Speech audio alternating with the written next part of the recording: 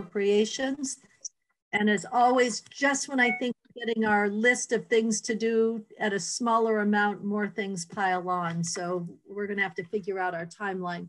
But first, we have Mike O'Grady here from Legislative Council. And Mike, thank you for coming back, because we went through the House Ag bill with you, and you got through the whole bill, but we really didn't have enough time to ask questions.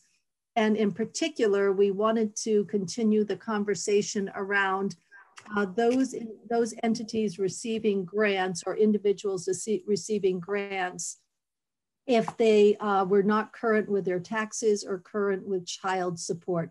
And you said more, you've had more information and development on this. So can we start with that piece, Mike, and then we'll go to the bill, please? Sure. So just to refresh your memory, all state grants are subject to Administrative Bulletin 5, which has mandatory terms and conditions. And two of those are that the applicant certifies that they're in good standing with payment of taxes and good standing with payment of their child support. If they're not, the terms and conditions allow the granting entity to withhold payment.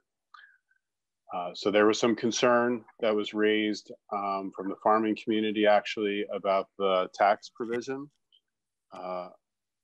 I talked to you about it yesterday, and whether or not it was a discussion with you or side conversations.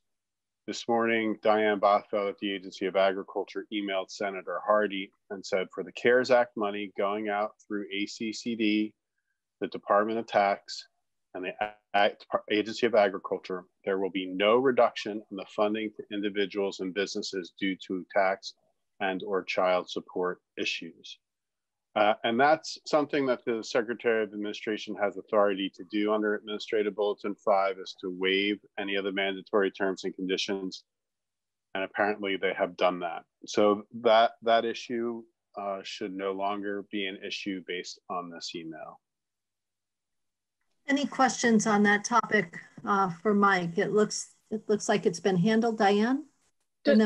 Mike, thank you so much for that.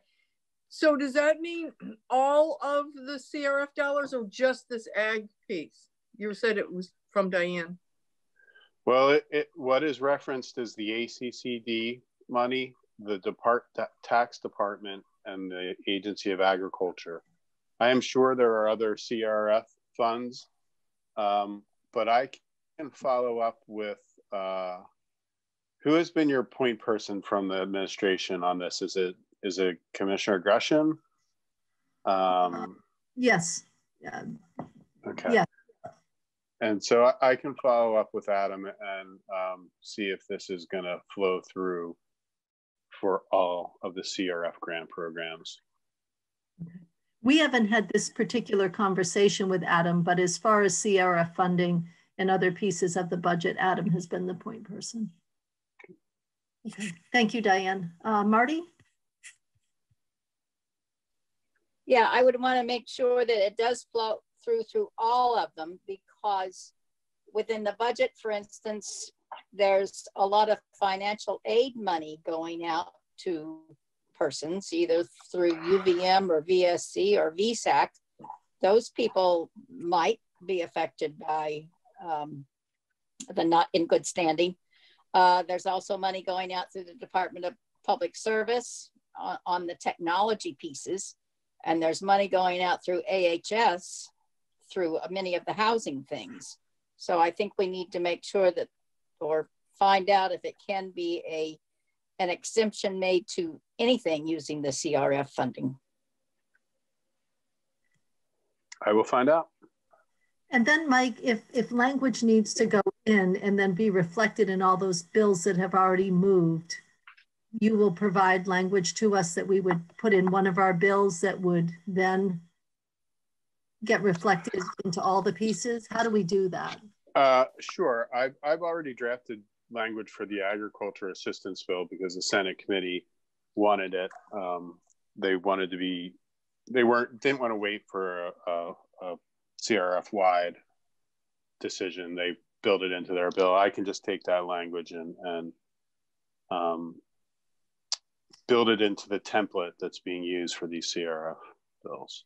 And for the bills that have already left and the governor has signed, though, like in the BAA, if there happened to be, because some CRF money's gone out all over the place, how do we reflect it into those that have already been signed into law?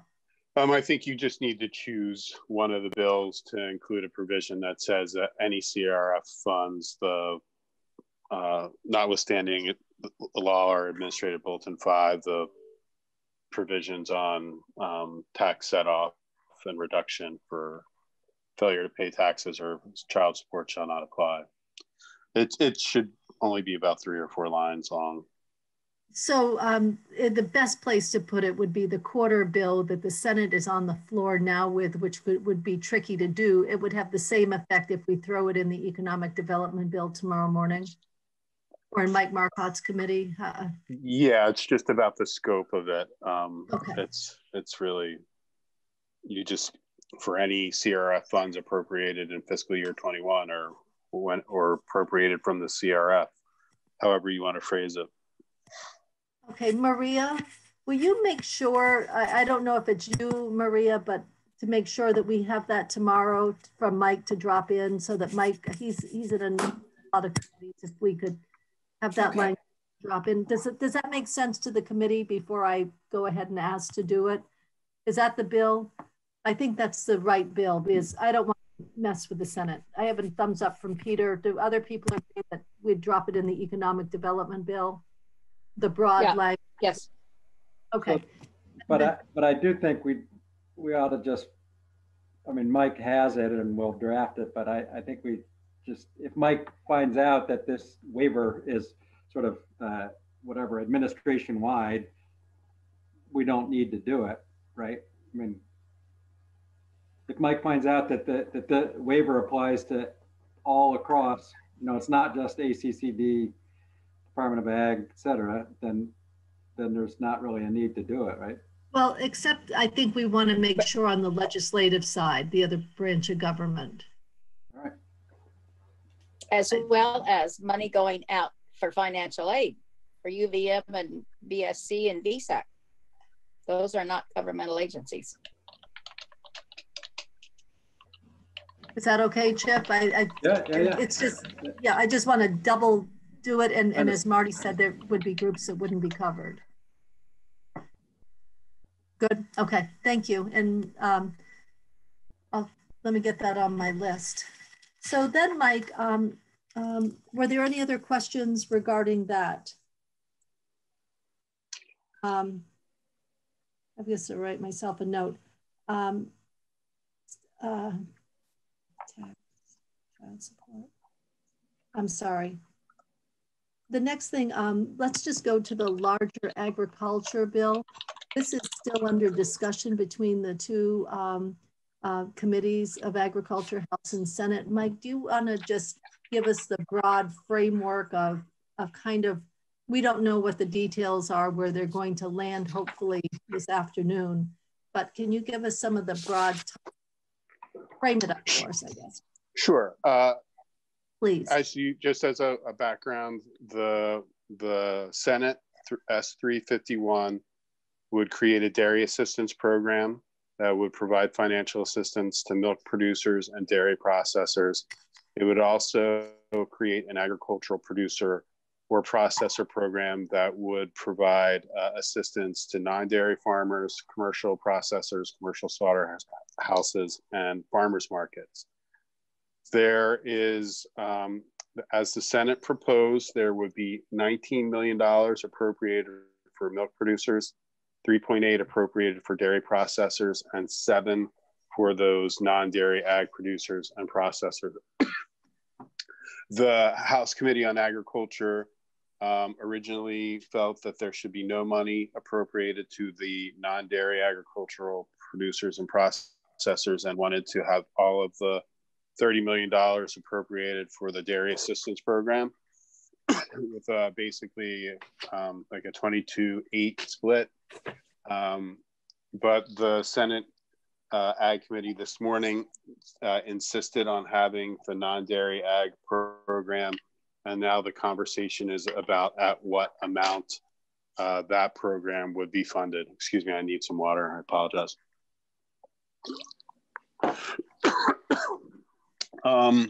The Senate this morning proposed moving the non-dairy program to a $5 million amount, moving the dairy program to a $21 million amount, the milk producer program to a 21, and the dairy processor to 3.8. So a total of $24,800,000 would be appropriated to the dairy assistance program, and a total of $5 million would be appropriated to an agricultural producer and processor program.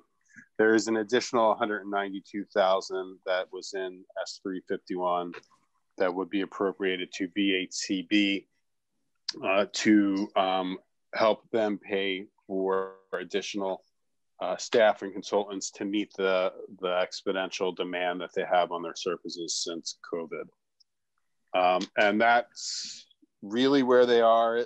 The House chair was going to talk with her committee about the Senate's proposal. That's really basically what I can talk about right now.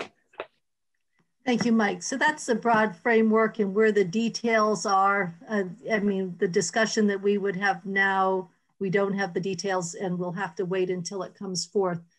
There is a piece though that I would like the committee to talk about. Chip has been working on a forestry piece, and so that I'd like to put that piece up so that when we do get the bill, we can at least have a section of it done, because all of this is going to move very quickly tomorrow, or maybe later this afternoon, which would help us significantly. So Chip or Mike, who's going to, Chip, Mike, I need you to walk through it, but Chip, why don't you just tell the committee how it came to be, please? Okay, and I did sort of go over this briefly with the committee the other day. You know,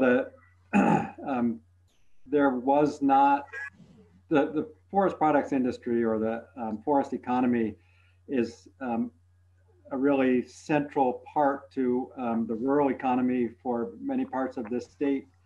And I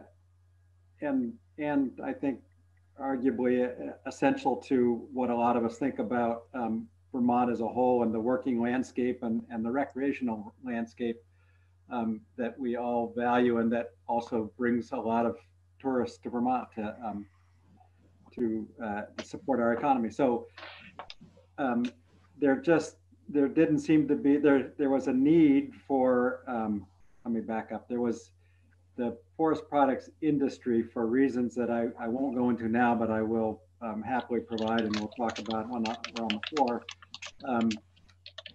really has suffered through this COVID crisis, in part because of the sudden lack of demand for paper products, which has put a bottleneck on a good part of the harvesting that's done in Vermont forests. So they have a significant need, like many, many other businesses in the state. And but there wasn't any program set up that really dealt specifically with them, or really provided the kind of economic relief that their particular industry needs. And so I have been working with Mike Snyder and Sam Lincoln from the Department of Forests and Parks, and Maida has been helping right along with sort of our committee's work on making something come together. And then Mike O'Grady has been drafting it, and we're about to see what it does. But the real reason for it was that this is a significant part of, as I said, largely the rural economy that is in a bad way for the same reasons a lot of other businesses are. And there was a need to address their particular issues, being in a very high overhead, low margin kind of business.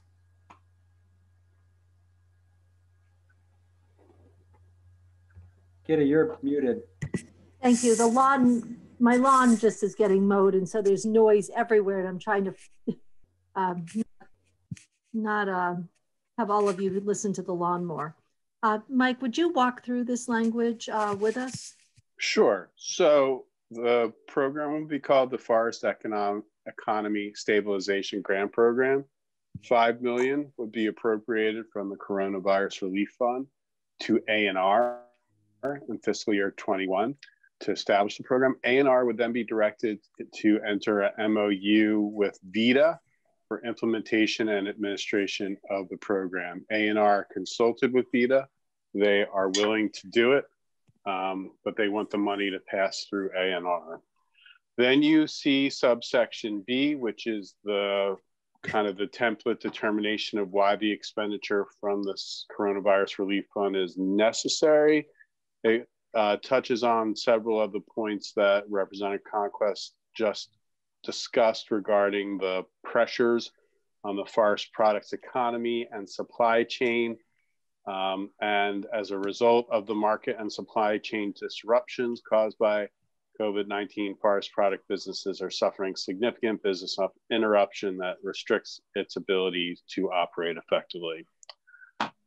So then you get a definition of what is economic harm, the expenses or lost revenues or both, and then what is a forest product business. This is actually a definition drawn from statute with one slight change. This is from VITA's Ag Credit Program. They're Vermont enterprises that are primarily engaged in managing, harvesting, trucking, processing, manufacturing, crafting, or distributing forest or wood products derived from Vermont forest. What is different from the VITA definition is that it would also include consulting forestry services and secondary manufacturers of wood products. Then you get to what the terms of the memorandum need to address. And it will establish who is going to be, what the eligibility criteria will be. They have to have been operating in the state on or before February 1, 2020, and they have to accurately demonstrate to VITA if the economic harm occurred or accrued between March 1, 2020 before December 1, 2020. There is a reference to the fact that VITA shall establish guidelines identifying the specific types of costs for which recipients may use the funds. And there is a provision about no double dipping. Economic harm is not compensable. The same economic harm has been or will be covered by insurance or by another state or federal grant or other compensation. So I want to touch on this for a little bit. This has been a discussion among some of the legislative council attorneys this morning about whether or not there will be, if you get assistance from one program, can you get assistance from another program? So if a forest products business gets assistance under this program, will they be prohibited from seeking assistance under the larger ACCD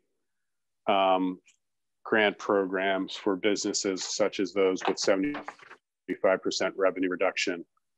I don't know if there's been a decision on that. That's a big policy call. I don't have anything to say about it except raising it for you. And then VITA creates an application forms. Applicants certify the information is truthful. VITA shall, based on the amount of economic harm, provide the maximum award. The maximum award is going to be $100,000 for each eligible forest business. Grants are dispersed as a single payment. VITA asks that grants only be dispersed as a single payment. And then you get the kind of basic terms and conditions. It's a first come, first served program. $5 million may not be enough to cover all of the economic harm to the industry. Federal tax identification numbers and sales amounts are confidential. Data submitted about the forest product business is going to be a trade secret. And then there's a reporting requirement on or before July 1. The agency provides information to you regarding the funds to date, including the types of enterprises awarded, aggregate amounts of award by enterprise on aggregate amounts by geographic region. And then they shall provide an update of that on September 1 and then January 1. Okay, I have a question from Dave. Dave? Yes, thank you. Thank you, Mike. When you were talking about the issue of whether these funds could be used if you got any other funds, I think, I thought when we were last talking on the Commerce Bill, we were told that you couldn't. But you said, and I may have misunderstood you, you said that's a policy issue for you to consider. I didn't think it was an option. Is it? Do we have the discretion to say, even if you did get help through PPE or something else, you can still get help through this CRF? I'm talking about the monies from the state CRF. I'm not talking about mixing it up with the PPE or other stimulus. I'm sorry, I thought this is CRF. So this is the state CRF, right? The coronavirus relief fund. Different pot. Right. A different pot of CRF. Got it. So, and then my next question. Go ahead, Mike. Yeah.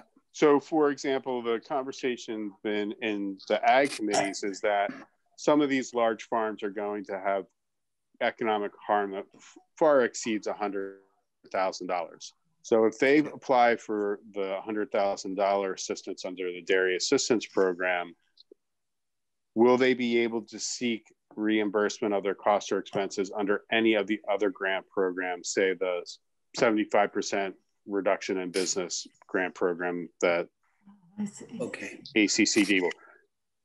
Some people are saying no, they are prohibited. If they get that $100,000, they can't go to ACCD and seek additional assistance. And that to me is I thought the ag committees were understood that a business could seek whatever relief it felt that it was eligible for. But I'm being told that once you apply to one program, you can't apply to another program. When will we have a ruling? Go ahead. When will we know? When will we have a consensus? When will there be a determination of, I know it's risky, but. I think that's up to you all, and I mean you all as the body to determine that. I think that's a big policy decision. I understand the argument why, because there's so much demand on these funds that you don't want to allow one business or one sector to try to monopolize them. You want to make them available to as many businesses or business sectors as possible. But it's not a legal question. It's not a legal question. Not a legal question. Okay. So we decide, Kitty, or the policy committee. Thank you, Dave, did you have another question? I interrupted. Yeah, well, you answered it, I think, Mike. I was worried where these dollars were coming from. At first, I thought they were coming out of the ag allocation, and that concerned me. Sounds like they're not. No, this is $5 million on top of the $30 million for ag. How much is available in the state funding bucket? Well, that's the $400 million, correct? Well, it's being spent many times, right? So, I mean, one. No, the state bucket is the 1.25. What's the right? But then there's only 400 million that's available right now, correct? I don't know the total. We need to get. We have a total sheet that Maria has from JFO where the total. But I'm not sure. We do not have 400 million left. We've spent more than that. We have on the order of 250 million left that we're holding, not counting the JFC money. That's what I thought. Right. I'm gonna have to the chart. Diane, you have a question? Mary, did you have a question? Your hand was up and then down. It was up and then down. I had the same question. And so it's been clarified that a policy decision needs to be made around whether or not participants in one of the grant programs may also participate in another. The question is then, who makes that decision? Who makes that policy call? I'd like to put in a marker for our committee doing that, since we're the only one who sees everything as a group rather than the individual needs in the individual committees. But just for later conversation. Yeah, not much later though, because we're running out of time. So you're right. Diane. Sure. So I was wondering too, on that same order, is an entity won't know if they're been granted something. Right. They're going to apply. If I'm running something, I'm going to apply for everything there's possibly out there, because you put a lot of fishing lines in the water when you don't know what you're going to come through. You could apply for 5 different places and get nothing, or you could apply for 4 and get them all, but you're going to, so I think that would make it difficult for people to be able to apply, or an entity or a business, or I don't know how that would work. Yeah, I'm just thinking, like, if somebody were to apply for a working lands grant and they wanted 50,000 and they got 10,000, and then how is, if they're going to apply for some sort of dairy sector, who's going to keep track of all this, Mike? How do we do this? That's a great question. I don't know how WeLab would know if the farmer received a grant from another program. The farmer's going to have to, they're going to have to ask, and then the farmer's going to have to be accurate. Oh, wow, this is cumbersome. Marty.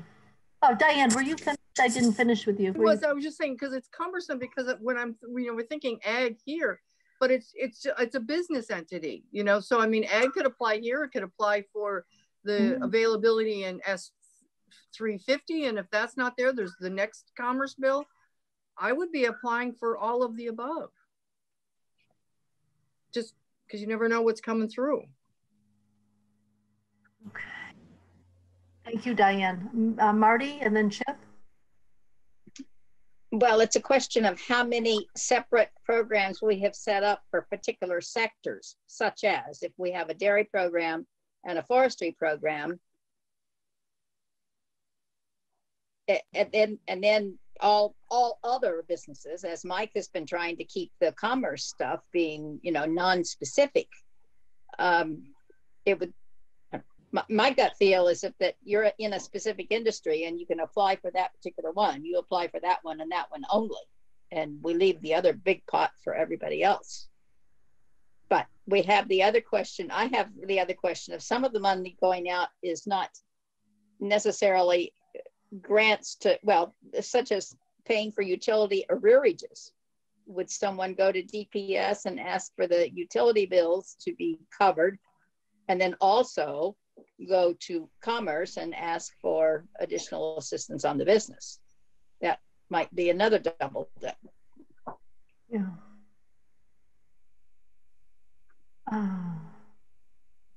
I don't think there's a question in there, Marty, other than the question of, we have a dilemma. No. Right. Right. Chip, and then Dave. Mine's not a question either, just a response to the, the issue that we're discussing here. But the language that's in the bill says that you can't receive funds for things that, I wish I had the language in front of me, but basically you can't receive more money for things that you've already gotten funds to cover.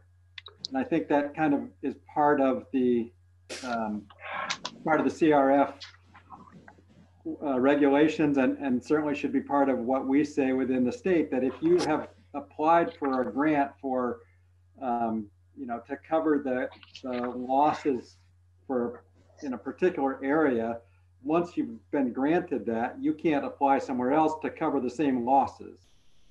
Right, but here's here's an example. So in the WeLab appropriation in one of the, not sure if it's in economic development or if it's in commerce, there's a provision that says the board, the Working Lands Enterprise Board, shall not award grants to businesses in the dairy sector that are eligible for other assistance from the Coronavirus Relief Fund.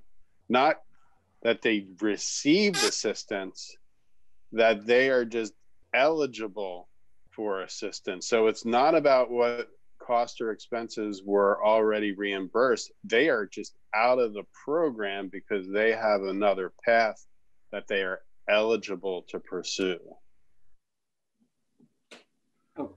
Okay, and I mean, that seems to me a little bit different than what we were just discussing, and that's a particular provision in that particular bill or that proposal. Right, and maybe you just want to do it on a case-by-case basis. That's a policy call as well. Yeah, I agree, and I think Marty brought that up, and I'm starting to think that way too. That we might want to say, particularly for those areas where we have created a program for a specific sector, like dairy or even like the forest economy, that in those we've created a program just for that. You should not be, and I'm not saying we should do this, I'm just thinking out loud, but we might want to say for those particular areas where we created specific programs, we do not expect to have you apply to use CRF funds from another program. Outside of that, where there is no specific program, we may want to let people apply to get funding to cover their expenses wherever they can get it, just acknowledging that they can't have the same expenses covered more than once. So if they get 2 different grants, it has to be to cover different expenses, right? And we have that double dipping clause in all of them. So we've covered that piece. What we need to decide is with the dairy and forestry, that's a real carve out, unlike other sectors, that if they're applying for this, should they be able to apply for the grants we're going to hear about tomorrow and that we passed last week? Dave? I'm going to say yes. Yes. In the Commerce bill we did, I think last week, I was looking for Linda. I don't think she's here today, but maybe the rest of you remember. There was a fair amount of money set aside for the regional economic development corporations. I thought to be assisters, to be helpers with people through the process. My understanding correct? Mm-hmm. Mm-hmm. And if so, yes. Thank you, Marty. If so, I would hope that they had their fingers on the utility assistance that we talked about this morning on the floor, and any other lines of assistance, small business administration, et cetera, for applicants who come into the door.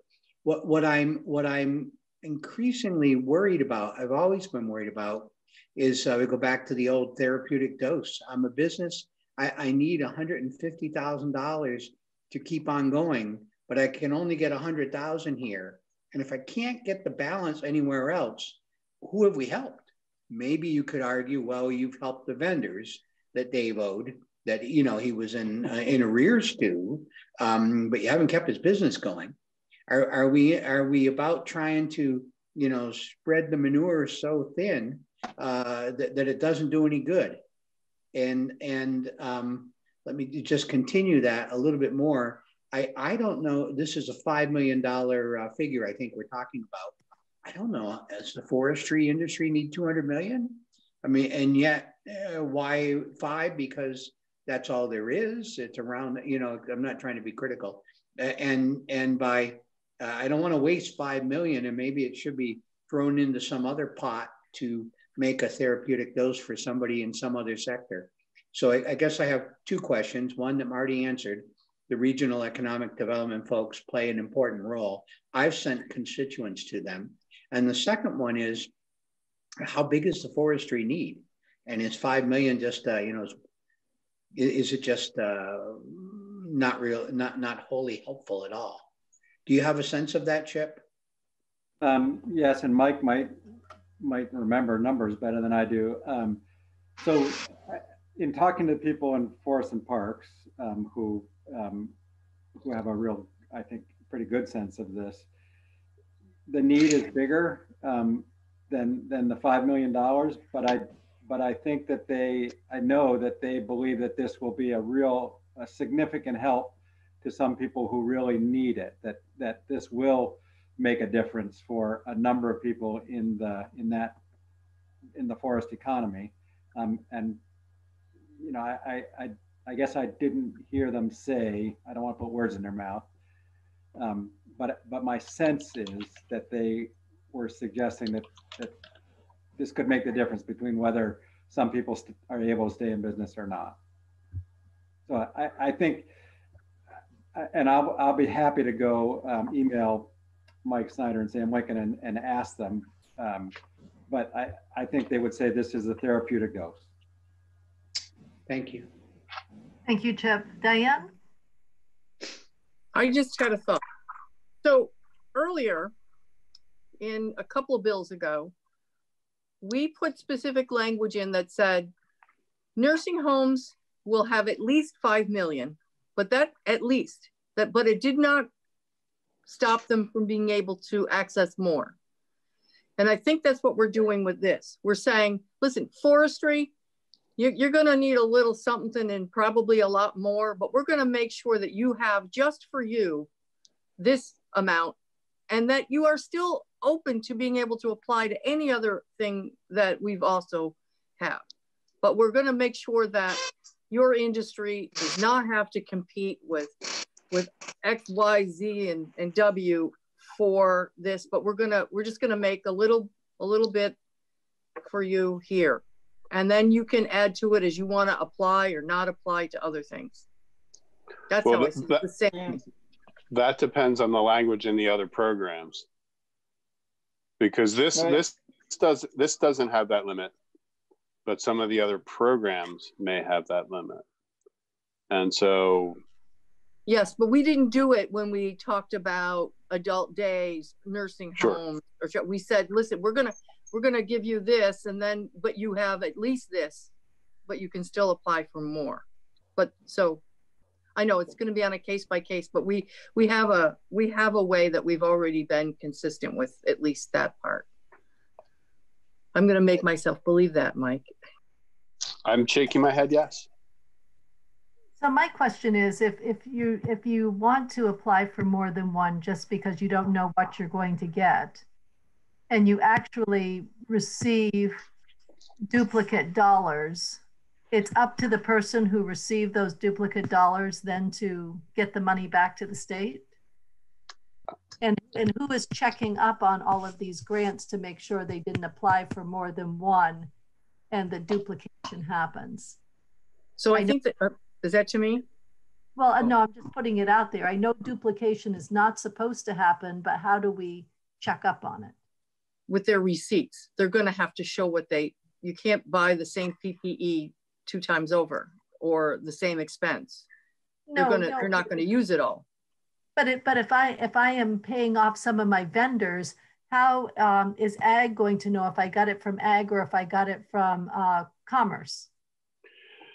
So I just got an email from Commerce, from David Hall in Commerce, and he says they're having the exact same conversation right now, and that Chair Marcotte recommends that appropriation needs to make a decision on whether a single business can access CRF funds through more than one source.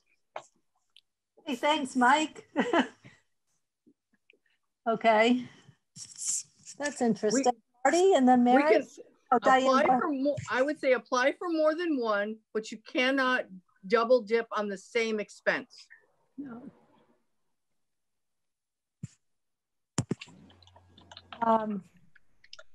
Peter has his thumbs up. Mary is a no. No. Marty, do you want your hand is up, Marty?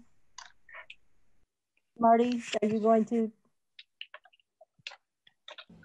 Yeah, I don't agree with Diane either on that one. I don't think.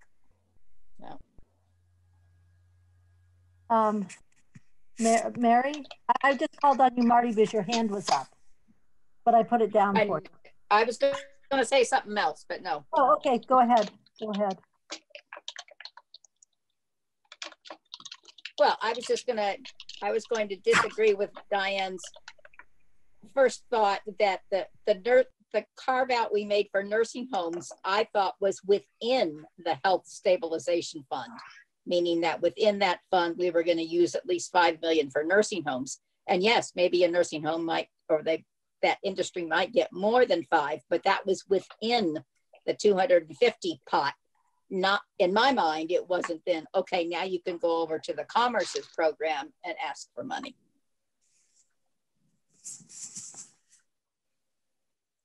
Yeah, there's some confusion here. Mary. So I have oodles of thoughts here. Just for a second, let's stay on the question of applying for different sources of money. So I'm a dairy. I got to interrupt you. I realize, Mike, we're holding you. Do you need to be somewhere? Because this is way beyond your scope, or, you know, beyond your ag. This is broad language. Are you good helping us get through this, or do you need to be gone? I am. My afternoon canceled, so I am a bit available. Well, excellent. And Mary, I apologize. Yeah, that's okay. Poor Mike. So he has to stay and listen to this, us mulling this. Solve this problem. Yeah, I hope he can. So think about a dairy producer who has a few other lines of business. So they're going to be eligible for dairy. Theoretically, they could be also eligible for the forest products thing because they've got a stand of trees. They can apply for the assistance with arrearages on their utilities. There's nothing to help to prevent that. They could, they're renting some property, maybe to the folks who work on their land, but they're renting. So they're going to be able to apply for some rental assistance. They're going to be able to apply for money across the board. And I come to Dave's question. He always frames it so nicely and succinctly, this question of a therapeutic dose. We are creating doses so much larger for some groups of people than we are for others. Diane referenced what we did with the healthcare/human services bill. Frankly, I was uncomfortable with the specific allocation of dollar amounts on the human services side. I really liked what healthcare did, that really thoughtful analysis of, it talked about sustainability, a regional spread, looking at what was necessary system-wide, not just to the single employer, to sustain a valuable resource to the community. I tried, and I'm a day late and a dime short on this conversation. I tried to think about how we could pick up that language and drop it into the ag bill. Because to me, that's the question that we have with agriculture.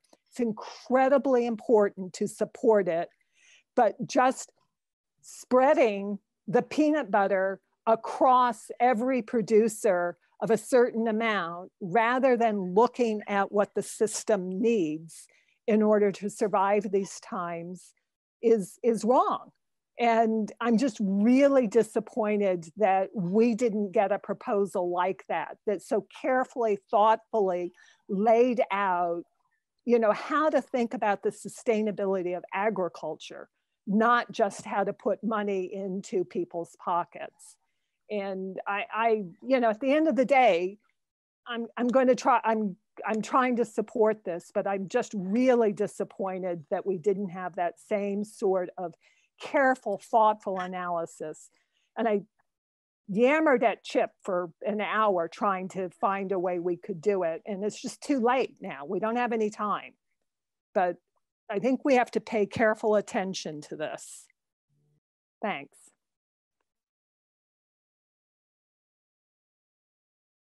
Diane?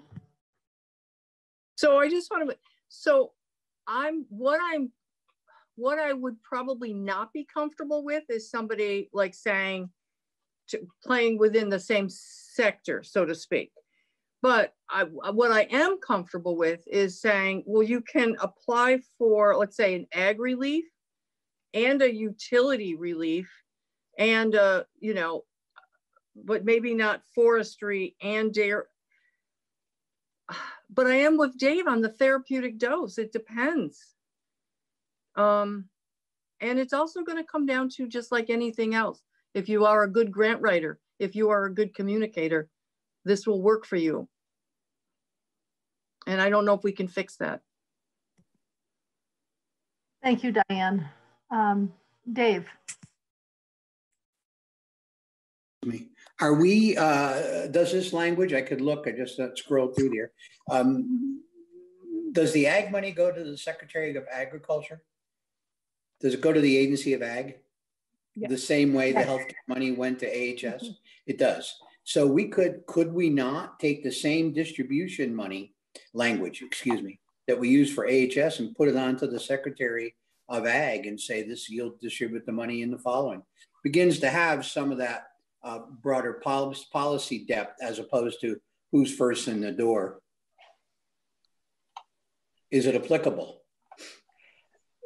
I looked at that, Dave, and realized how specific it was to the healthcare system.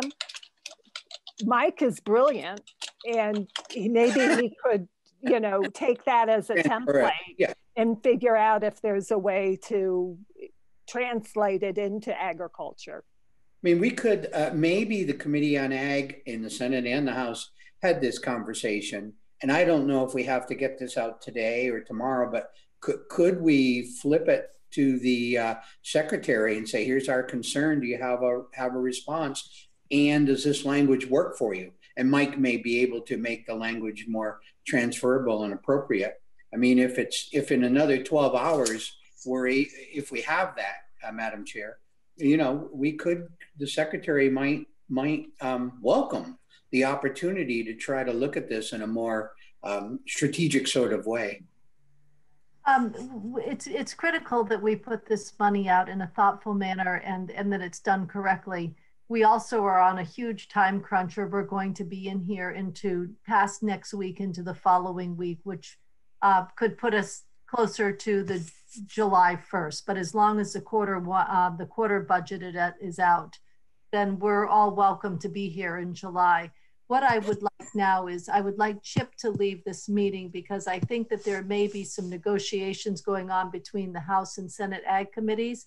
And I need you to bring this, this dilemma to the two of the, you know, to that group to be addressed, because if they come to an agreement and then we say, you know, well, we had this dilemma, but we didn't let you know about it. So Chip, I think you need to excuse yourself and get that communication. But before you do, I want to make sure we're sending the right communication, what exactly the dilemma is. And is it something we need to fix in other bills, or is it just within this ag issue? Because it's specifically to ag and forestry, where the other ones are more broad. Except, Mary, you're right, you can get a grant from economic development, and then you can get rental assistance, and then you can go and you know, with your utility bill and get help there. So Mike, what is the message that Chip, what is the message? You can't ask Mike that. Oh, why not? I mean, what is the dilemma that we're seeing? I know that you can't weigh in on this, but I was hoping you could frame it for us. I was trying to find the AHS language you're referencing. What language is that? Section 6, I believe, has the guidance for AHS on the distribution. I'll pull it up quick. Hold on here.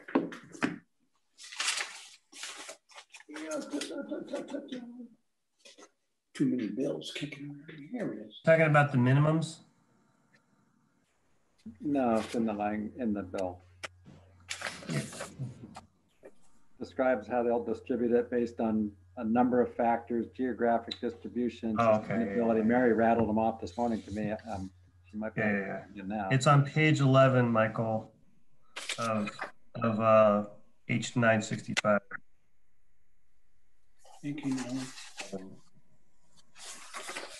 Chip, can you send at least a text to see where they are in those negotiations so that we don't miss an opportunity, please? Or an email, or mute yourself and make a phone call to Carolyn, perhaps? I think I have Carolyn's phone number. I don't have her in my cell phone. Yeah, I can, but you were gonna say, what's the message that I'm carrying to them? Well, we have a dilemma right now about how many programs that you can apply for and what is the record keeping, and making sure that we do have a double dipping clause. But Kitty, I'm not sure that's a question for them. I think it's a question for us about whether or not we want, how we want folks to participate. I mean, we can ask their opinion. Well, if we're going to add it to the ag bill, and the ag bill is a compromise, we have to make sure that the other side is on board, that they are aware of the conversation. If we're just going to put it in the economic development bill to relate to all bills, then we can do that separately. But if we're going to make a change to the ag bill, we have to let both sides know that about that change now to negotiate it in. So I'm assuming that you're talking specifically here about dairy, because remember the ag bill contains some funding for diversified or non-dairy agriculture as well, and processors. And I don't know if you want to separate them out, but the question is, are you talking about just having this apply, if we were to do something like this, just apply to the dairy farm support, or do you mean for it to apply to the whole ag bill, which would cover diversified ag folks and processors and of course forestry? And we have 3 minutes to figure something out, because we need to move from this and move to Sarah Clark is joining us. We have an amendment that we need to get done. What I need to do, this is something that we're going to get bogged down with the whole committee. And part of it has to do with Chip, and I would like to have a couple of members. We don't have a virtual room, a breakout room. I don't know how to do a breakout room, but if Chip and maybe Mike, you said you had some time this afternoon to consider some language.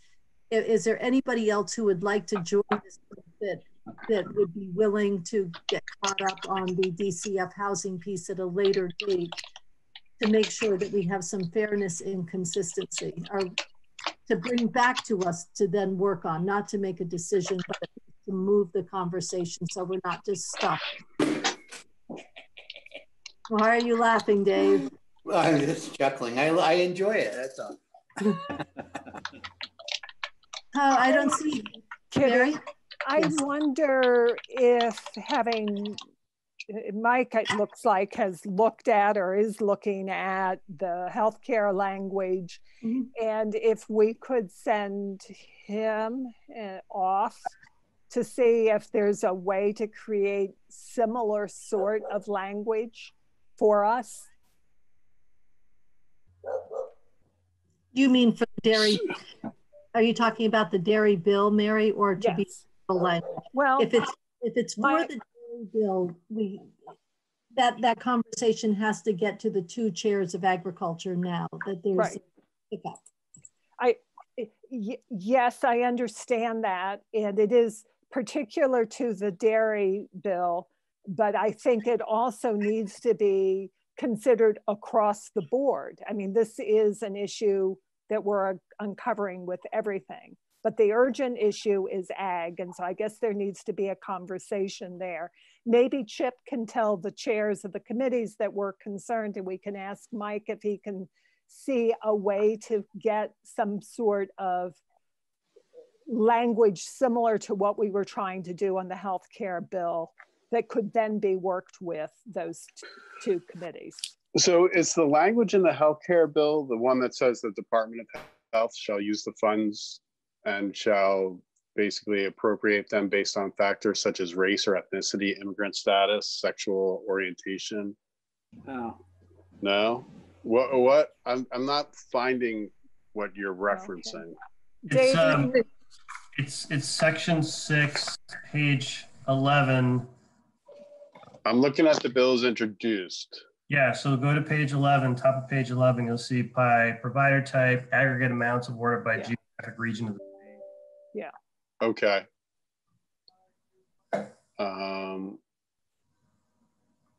Right before section 7, top of the page. While Mike's reading that, I want to jump in here. I'm confident that Mike could draft something that could be applicable, that we could, if the committee decides this is the way to do it, we could run by the Secretary of Ag to see if they're capable, willing, whatever. But there's two issues here. One is, do we want to ask the agency to make those kinds of considerations before awarding grants? And the other one is, are we going to allow people across the board or within certain grant programs to apply for CRF dollars outside of that specific program? There's two different questions there. That's one thing that our committee needs to vote on, which is, you know, if you're applying for a grant within one program, should it exclude you from applying for a grant in any other program within this $1.2 million? So if you get a, you know, you need $100,000 and you get a $10,000 working lands grant, should you be able to apply for other ones for additional help? Or you could use the other argument, you got a $100,000 working lands grant, and you need, you know, $100,000, but you don't know if you're going to get it. Should you be able to apply for another program? So you can look at it on the, you know, on the, depending if you want to be the devil asking the question. So how, just think for a minute, do we want a broad statement saying if you apply within this program, you can't apply anywhere else? Is that a fair question to ask the committee to take a position on? I didn't ask the question yet. I'm just asking that question. If you apply for a program, you shouldn't be able to apply. Can you define anywhere else? Because that's where I have a struggle. Yeah, within the 1.25 is, I think, where our focus is right now, is within the 1.25.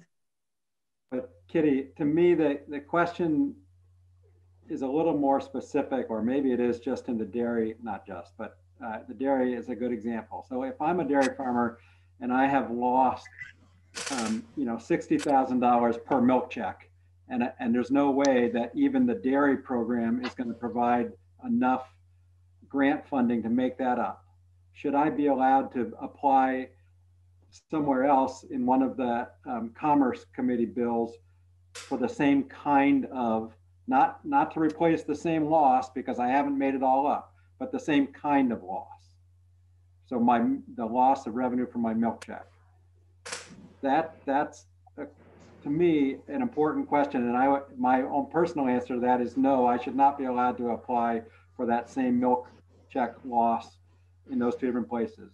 But if I also have other needs that are unrelated to my dairy, like as somebody pointed out, I'm renting something, or you know, I have those other needs, then I think personally, I think you should be allowed to apply to a different grant program for that.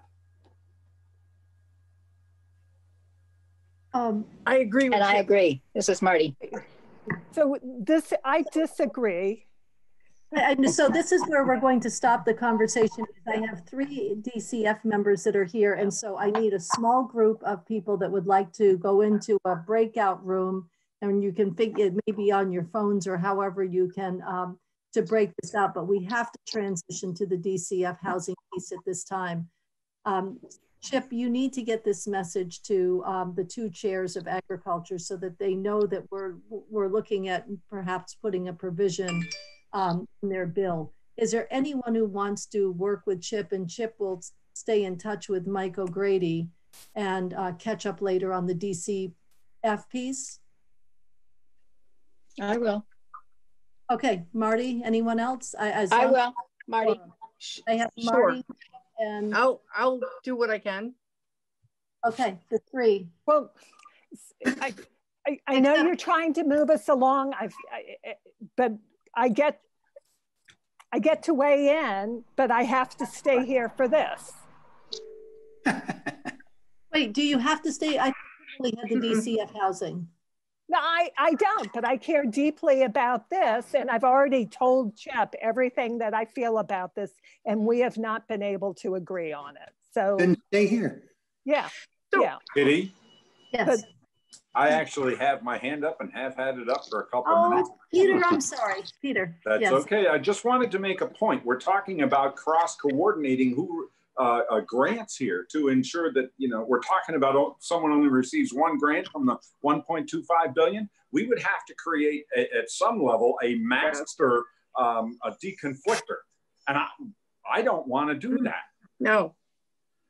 You know, to be able to figure it out. I don't know if the computer systems in the state of Vermont could actually talk to each other to figure out if somebody's already applied for a grant. Right. So we no, need to we're not remember doing that. it. We need to remember that. That's it. Okay, so we're not making any decisions. I just need a group to go off and work on this and make sure that, you know, all points of views are being considered, and then we'll bring this discussion back. And I'm sorry for this, but we are down to really 11th hour, and we have a huge agenda because we have a municipal bill that we have to do on top of the amendment we're going to do, on top of dairy, on top of economic development, and a couple of amendments, all before 10 o'clock tomorrow morning. Okay. Those of you that would like to leave, as long as I have 6 or more for the housing piece, and you remember, you're not making a decision, but we need to inform that group that's working. I'm going off with Chip. I'm going to Where are we going? I'm going to tell Carolyn to inform the both committees that this is what we're considering. After that, I'm not sure how to have a group meeting. I cannot do it on my phone. I'm happy to have a conference call on my house phone or something, but. Okay. And then I just wanted to inform the speaker of this larger issue. And Mary, could you send Mitzi a more complete text of what I'm talking about, just so that she's aware of the issue? And maybe she'll have a path forward very quickly. But now, since you've been waiting very patiently and we're 7 minutes late, I apologize, Sarah. I see you, I see Sean Brown, and I've seen Ken. And Ken, I don't know if you've been in our committee since your announcement to leave, but on behalf of our committee, I want to thank you for your service to the state and what you've done for children and families in this state. It's been incredible work. I'm sure very satisfying work, but difficult at the same time. And you're going to be a real loss to the department. And I want to thank you for your longstanding time and effort. Thank you very much, Representative Toll. It really has been an honor to serve. I've greatly appreciated working with your committee over the last couple of years. I do feel very proud of the work that we've all done together. So thank you very much. Thank you. And best wishes. And good luck with that dog you're picking up in Danville. If it comes from Danville and from the Kingdom, it's going to be a quality, I'm sure. And so, Kimberly, you have an amendment that we're working on, and Sarah, I'm not sure what the Dave, your hand is up. Can I put it? You're good. Okay. Kimberly, I don't know the format. If you want to give the overview, or if Sarah wants to jump in with the money right away, can you just give us or you guys have the floor. Who's going to give the overview, and then we'll hear about the money, please.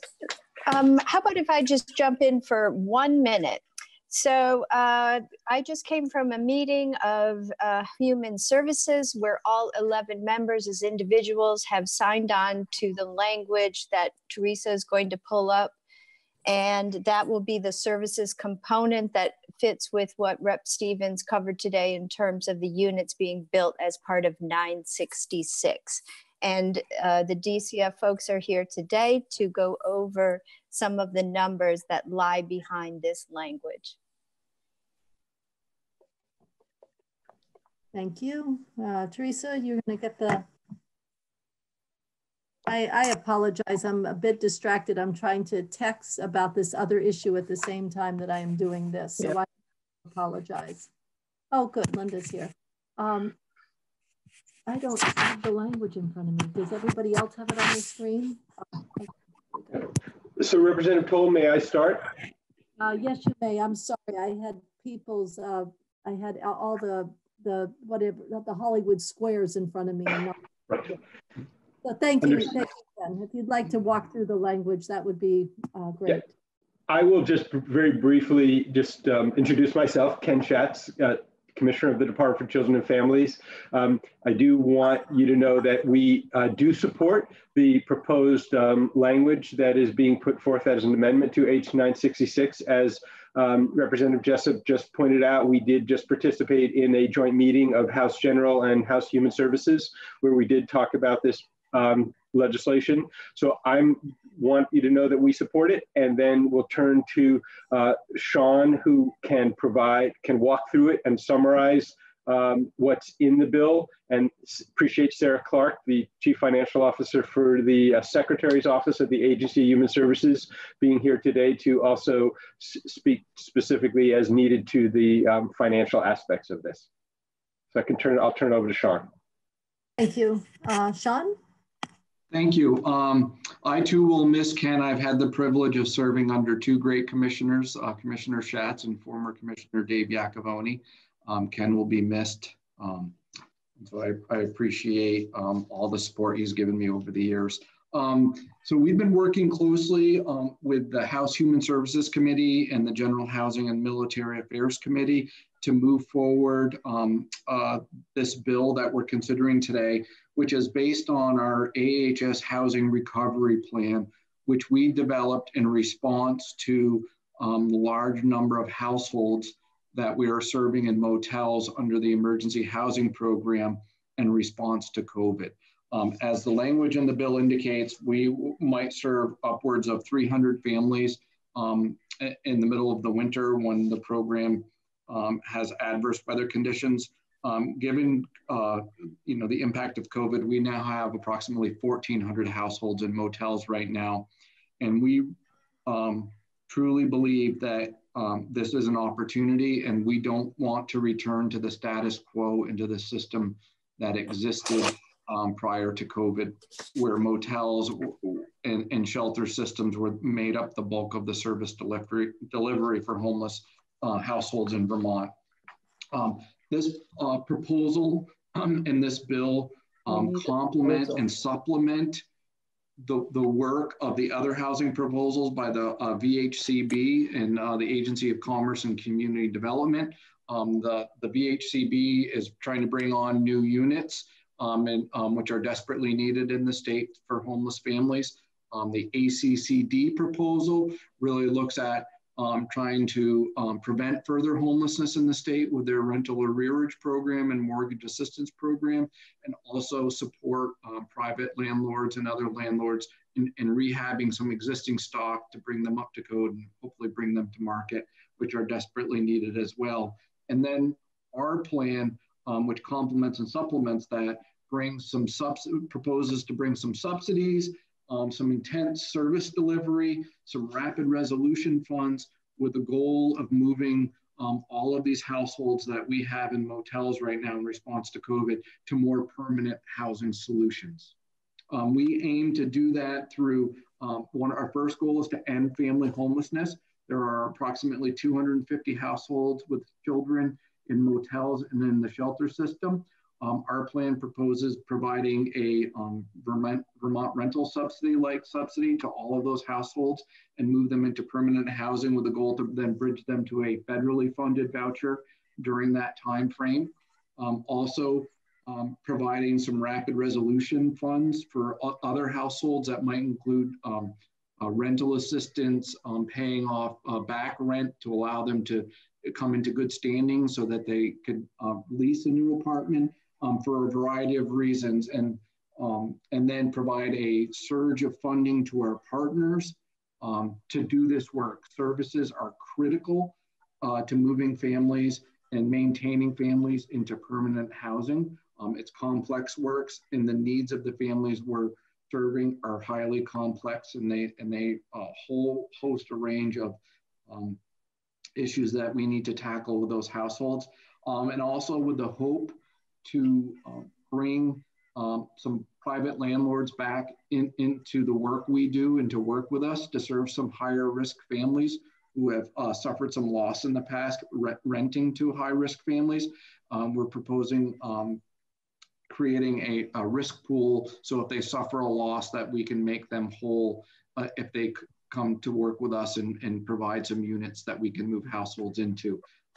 We're proposing to do that using just over $16 million of COVID relief funds through the first 6 months or so of the year into late December. And then our plan would leverage approximately another $7 million of existing funding to continue those supports and services through the next 6 months. And so this language here today before the Appropriations Committee focuses solely on the work and the dollars of the COVID relief fund, the over 16 million. And so when we talk about that, just keep that framework in your mind that there are other funds within our existing appropriations that we'll be leveraging post-December to continue this work. And so our original proposal kind of bucketed the money into these categories that I just described of the different components of our plan. In working with the committees of jurisdiction, the policy committees, it was their intent and desire to, instead of breaking it out by appropriation, to appropriate it as a sum, which would then allow us the flexibility if needed if the need was greater in one area, that we would have some flexibility. We think that's a good idea, and we support that approach here in this bill. Hi. Make sure. And so I'm happy to answer any questions. Our proposal, and I'm more than happy to break down the original dollars in the plan and how we were contemplating using them if the committee wants us to kind of review that with them. Please. So Teresa, can you move down the amendment? We were stuck on the purpose, and so this is for the 16 million. So the 16 million is now reflected in the 68 million in the purpose section above. Is that correct? No. Yes. So it's 16 additional million that is, and it's reflected in that number above. Okay. Okay, so for the committee, and Teresa, can I see the rest of this amendment, because I haven't had a chance to see it. I'm sorry.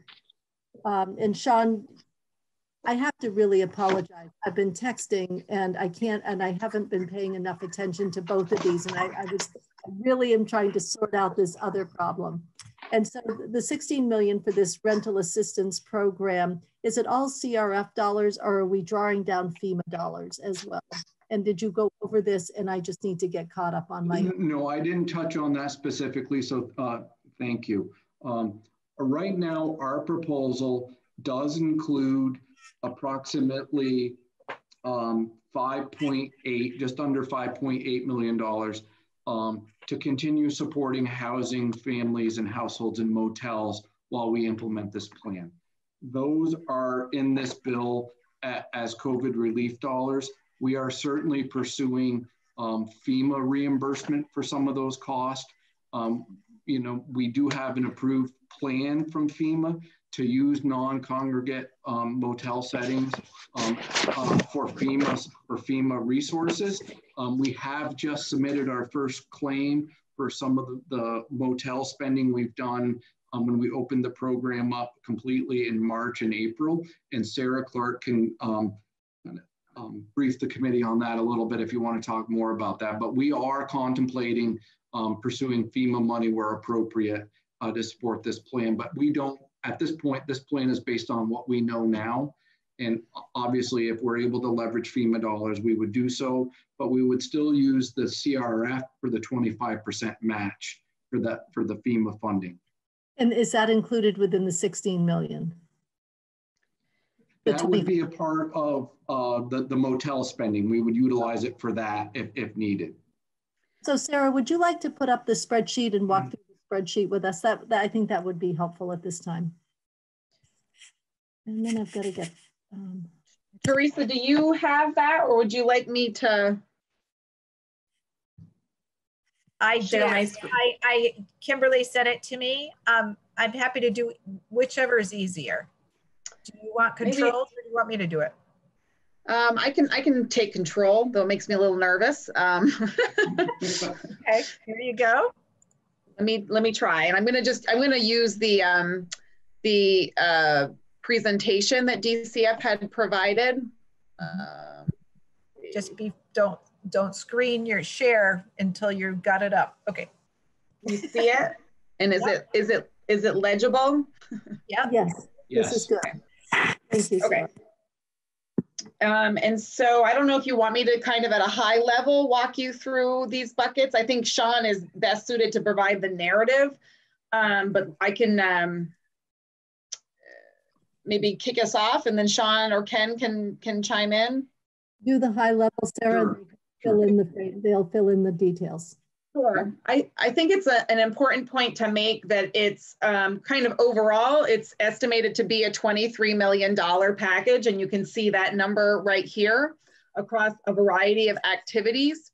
This plan focuses on using the Coronavirus Relief Fund to provide a kind of short-term cash investments to help transition households out of motels and into more permanent housing, as Sean was saying. And so toward that end of this 23 million, 16 million roughly is proposed to come out of the Coronavirus Relief Fund across a variety of activities. In addition to the Coronavirus Relief Fund, we're also leveraging some ESG federal dollars. We received, as this committee is aware, additional tranches of funding from the federal government for ESG, and we will be leveraging $1.75 million of those funds as part of this plan. In addition, and the timing is important, we are going to be using some of the existing general fund and DCF's budget for the periods from January through July to continue the functions proposed here, as well as we are leveraging some global commitment dollars. Both the general fund and the global commitment are within DCF's existing budget. So this plan does not propose to need additional general fund resources to support in state fiscal year 21. So with that said, and maybe Sean's kind of spoke to these buckets when he gave his overview, but as you look at the activities, so there's the family housing rental assistance for $2.5 million over the course of state fiscal year 21. That's a combination of coronavirus relief funds, ESG federal dollars, as well as some existing general fund in the base of DCF. So Sarah, in your second column where you have CRF, FEMA, and other federal funds, and it totals to 16 million, those are all CRF and not FEMA and other? Yes, they're all CRF right now. And why don't we kind of drill in on that conversation? So what Sean was just discussing is that the item on here that we know for sure is potentially FEMA allowable is the general assistance dollars from July to September of this $5.8 million roughly. You can see my mouse hovering over that. The reason why it's a potential FEMA allowable and we are asking for CRF authority right now is that we know that FEMA has given us approval to use FEMA funding for congregate or non-congregate housing through the emergency declaration period that right now is extended until July 10th. This is a month by month kind of, we make a request to FEMA and they grant that allowability to use FEMA funds for these purposes. And so we just received last week that permission through July 10th. I don't know how long that's going to extend into state fiscal year 21. I expect that we will submit another request at the beginning of July, but I should be clear that's kind of outside of my involvement. But to the extent that we do submit the request and FEMA extends it, we would anticipate drawing down FEMA dollars for the motel program in state fiscal year 21. And then 25% of that number would remain, and then 75% would drop to the bottom line for other needs. That's exactly right.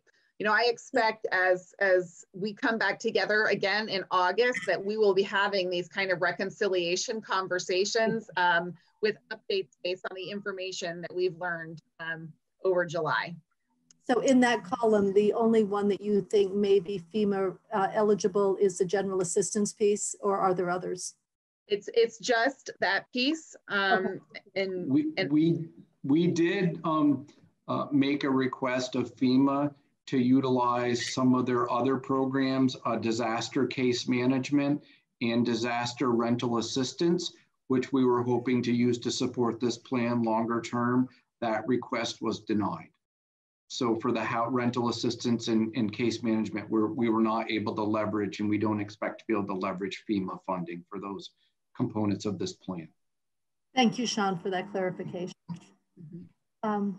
Sarah, was there anything else on this chart you wanted to? I think it's pretty explanatory. Can we go right to questions? That works for me. Okay. It's pretty self-explanatory, I should It is, and it ties to Sean's narrative, so. Yeah, perfectly, thank you. Yeah. Dave, I'm gonna stop sharing if that's okay. Yes, that's fine. Dave? I think it's a really impressive plan. There's a lot of moving parts to it. A couple of questions though to clarify. My understanding, all of our understanding, I think the CRF money has a deadline to be spent by 12/30. But the ESG money, I understand, as an aside, Jeff from your staff, Ken and Sean did a great job of walking me through this, and I watched one of the YouTubes. But my understanding is the ESG column does not have a 12/30 must spend by limitation. Is that correct? That is correct. It's our understanding that we have a 24-month period to expend those resources. Yeah, and that to me is going to be critical, because the need for many people, for some it's a softer touch than others, and for others it's much more, it being the case management, is much more intensive. And to have that capacity to keep it going a bit longer is a key, or we're going to have many, many people in housing from the various housing pieces we have throughout all this different legislation we've worked on without sufficient supports to make it successful.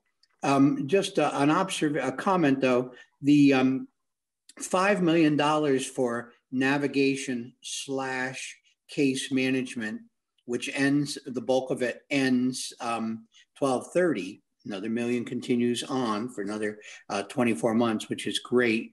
Will that be given to your housing opportunity programs throughout the state? Will they get an allocation and told to manage that?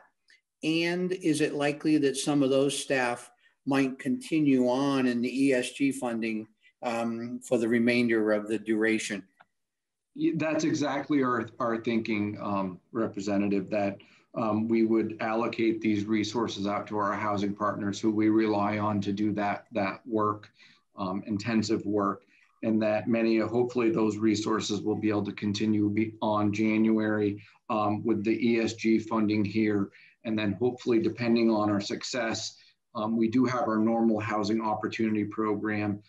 And this is a very ambitious effort to end family homelessness and really make a dent in single adult household homelessness. And if we're successful, we might be able to reevaluate how we spend some of our existing resources not reflected here in the plan that are available through our Housing Opportunity Program to continue to support that work into January and beyond. Because as you indicated, we know that many of our families, getting them housed is just the first step to permanency, that many of them have very high needs and that are at risk of losing housing without those supportive services long-term. So hopefully in another bill, we have $30 million targeted toward rental arrearages. And hopefully that money will help prevent more people from coming over the transom into the homeless bucket and allow you to manage just the 1,400 families. But that's for people, I think, who are already housed, that 30 million. It may not help you here, but it could prevent people from coming into homelessness here. Now, that allocation to the housing opportunity programs across the state, is that some type of formula? Do they have to, is there an RFP? Do they have to apply? Or sitting here today, could you say, no, Franklin's going to get this? And of course, Lamoille, which is a special area, is going to get even more. We should write that in the bill, Madam Chair. Yeah. So I mean, you don't have good dogs. So we're still, we're in the planning process to implement this program. I think some of our funding decisions are going to be based on the numbers of households in motels in each district and look at what is going to be the level of effort needed in those areas to move those numbers of family to permanency or households to permanency. Yeah. So that sounds to me like it's going to be adjusted depending on where the people are. Yes. Yeah, you wouldn't just divide by 14 counties and exactly. I got you. You'll weight it in some factor. Thank you. Thank you, Madam Chair. Thank you, Dave. Kimberly? Thank you.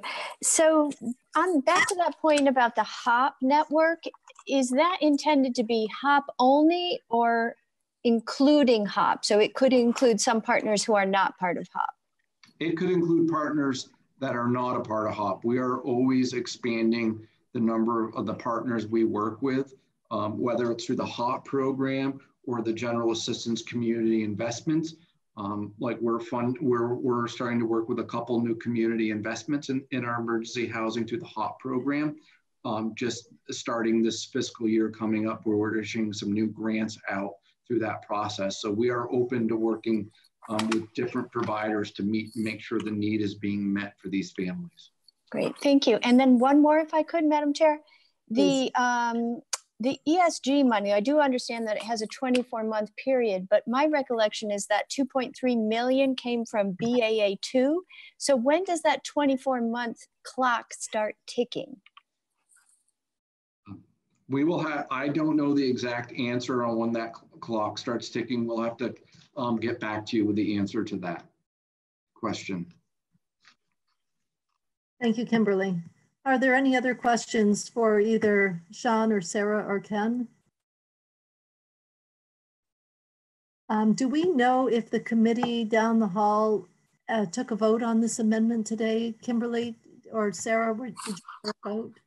Yeah, they did not take an official vote because they don't technically, well, they decided all to go on as individuals. So all 11 members of Human Services are listed across the top of this as sponsors. Right, but the committee itself didn't take a position on the vote. Well, no, they didn't actually do a vote, but 11 members signed on to it effectively. Right, I see that, but they are individual members there and not acting as the committee. So they don't have possession. It's their amendment. Well, no, their amendment to us. You're right. It's their amendment. Our bill. It's our bill. Yeah, it's our bill. With my paperwork, Madam Chair. That's right. Anne, are you there? I can see you. You have a question? I will come on.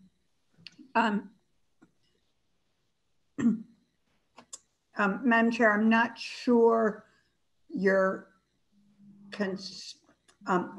you all have the appropriate. This is an Appropriations Committee bill, right? And the House Human Services loves the bill. We would like to make an addition. So 11 members of House Human Services, because we don't have possession of the bill, but we want to just add some things to your bill, which the commissioner and deputy commissioner and Chief Financial Officer have just walked through, and everyone loves it. Thank you. I just, the clarification in my own mind, I have about 13 things dancing in my head, and that we did not need, it would not come from your committee. It would come directly from the appropriations with just 11 members, not just the important 11 members on the amendment. Thank you, Ann. And so this is just an amendment for our committee to vote on, to be on the House floor tomorrow. Are there any final questions for Sarah or for Sean or Ken on the proposal? It's an exciting proposal. It moves us in a good direction. There's been a lot of angst and heartburn around the just the use of the motel vouchers and not moving in a more permanent. And this is good news. Peter? Thank you. Sean, thank you. A lot of works are doing, a lot of groups are doing a lot of hard work on trying to house and rehouse the homeless right now. Can you kind of put into context how this will work instead of the proposal that was made in the actual FY21 budget to hand over the responsibilities for working with homeless over to the community action agencies? So just, and I'm asking for a huge compare and contrast here, but it had to have crossed your mind, this is how this would compare with that. So our housing recovery plan is, if you step back and think about the proposal that was in the original SFY21 budget to go to a community-based model, this plan is really what that vision was, is having our community manage and rehouse families.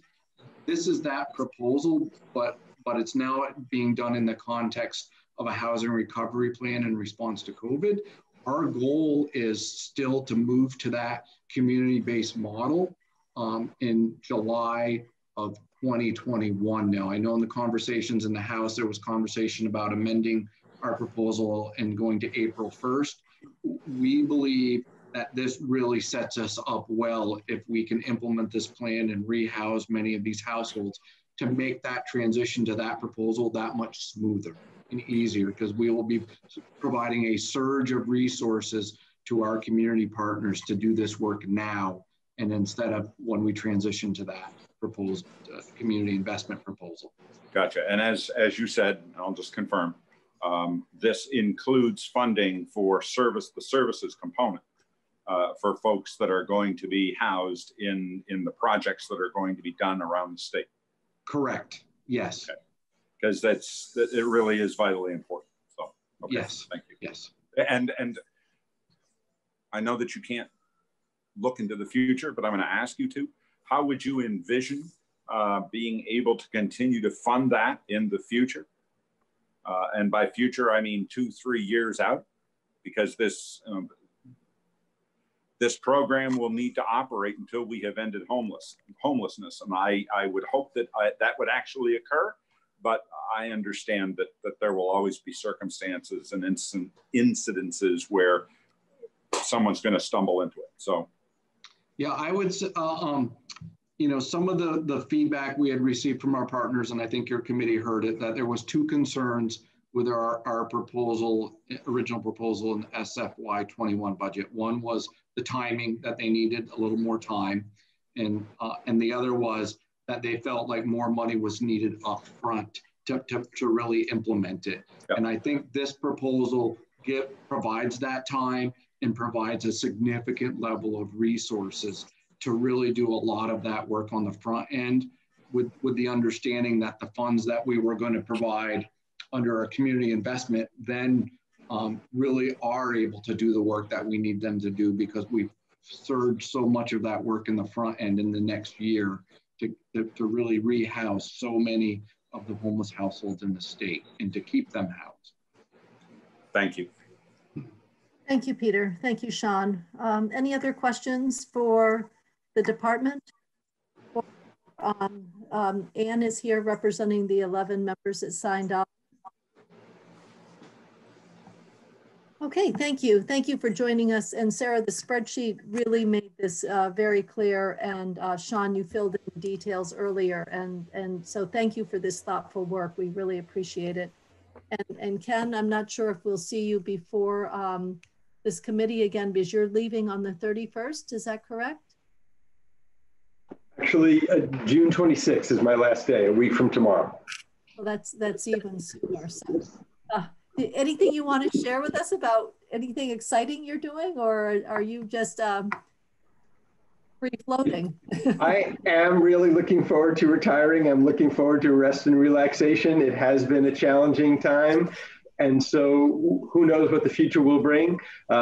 But I am definitely looking forward. One of the advantages of COVID is that I will be focusing my travel within the state of Vermont for the next couple of months. So I'm actually greatly looking forward to that. Representative Iacovone has made a good point that it might be time to look to the 251 Club, and I appreciated that suggestion. And look again, come to Virgins. Come to Virgins. I'm doing the 251 Club as soon as this budgeting stuff is done. Yeah. I already started taking pictures of these obscure little towns I've gone through that I might miss on my next journey through. So I've started documenting them. That's great. Well, for the rest of the committee, as I told Representative Toll, my first excursion will actually be to Danville because my daughter has gotten a puppy from a farm in Danville. And so we're going to go up there June 27th. So I'm looking forward to that. That's great. I thought you could only get kitties in Danville. Oh. You know, it's bad. We have so much going on up here, Bob. There's almost anything you want. Ken, best wishes to you, and enjoy your retirement, and enjoy some much deserved time off. You certainly have earned it. Thank you very much. Good luck to you as you take up the helm of this this department. Thank you. I look forward to continuing our work with the Appropriations Committee. Yeah, there's lots of challenges, and we look forward to working with you when a challenging budget comes into us in August. Okay, so we are going to move on, and Diane. Yes, Madam Chair, I'd like to make a motion if you're ready. I think I'm ready to entertain a motion. I'd like to make a motion to report favorably on the amendment to H.966 presented by Representative Pugh and all. And is there a second? I second. Okay, we have the motion made by Representative Lanfer and seconded by Representative Jessup. Are there any further comments or questions or clarification that committee members need at this point? If not, the clerk shall call the roll. Thank you, Yeah. Representative Conquest. Yes. Representative Fagan. Yes. Representative Feltus. Yes. Representative Helm. Yes. Representative Hooper. Yes. Representative Jessup. Yes. Representative Lanfer. Yes. Representative Myers. Yes. Representative Townsend. Yes. Representative Iacovone. Yes. Representative Toll. Yes. That is an 11-0 on this. And very nice work to your committee.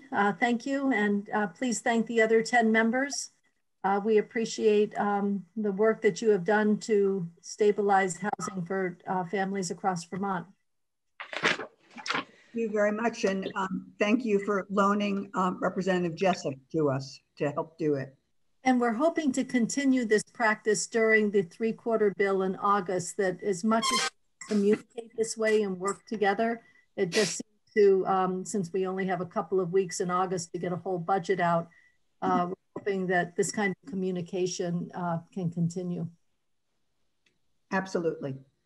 If you do not need me anymore, best of luck on the rest of your deliberations.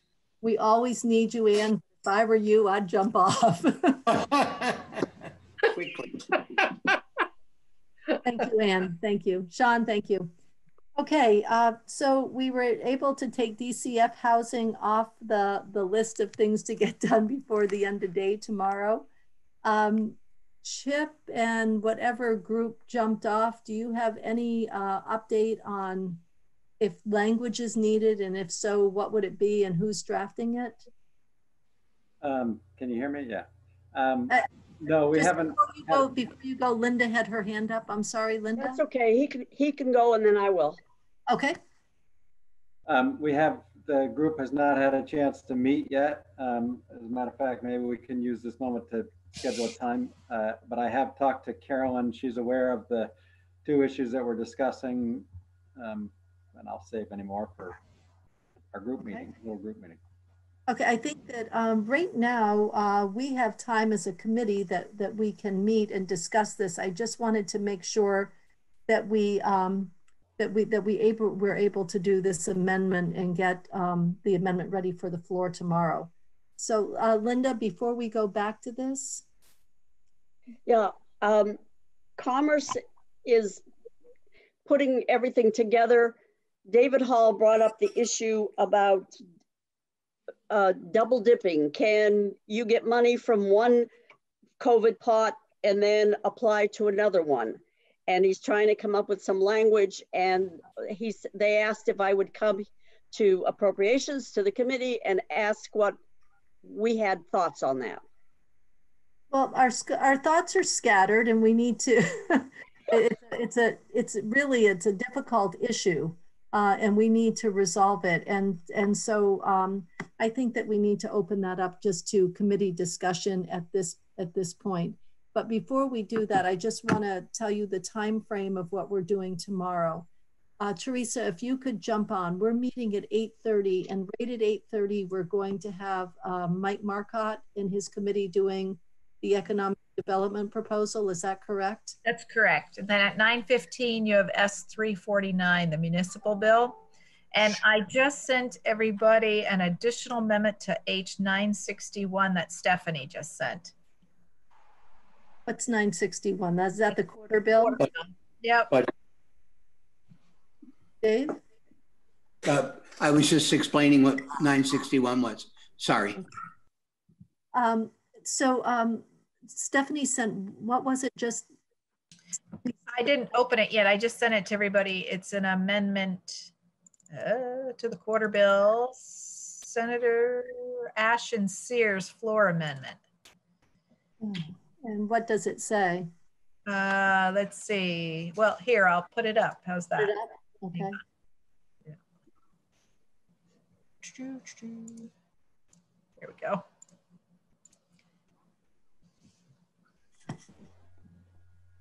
Okay.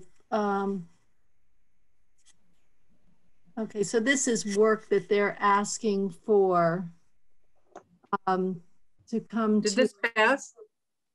No, it hasn't passed yet. What they're asking for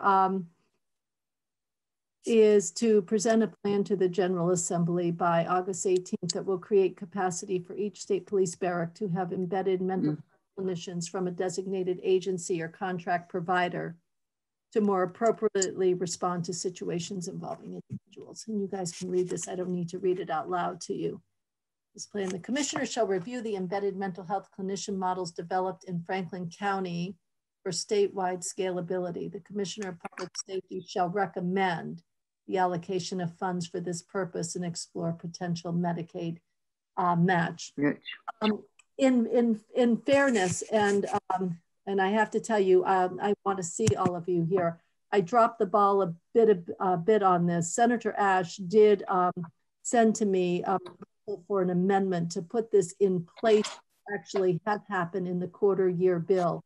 And I told him it would be very difficult at this time for our committee to take on something without testimony to understand, and asked him if there could be a plan put in place so that we could consider it in August when we come back for the larger bill. So it wasn't sprung on us without any notice. Our committee could not take a concrete position on it to include right now at this time that it's something that we would need to do in August. So at this point, I'm sorry I did not get that to you. I had not seen the final language. And at this point, would anyone want to take it on right now for the quarter year bill? I think we'd have to have testimony, and we would have an awful lot of questions exactly what this means in the impact. Mary.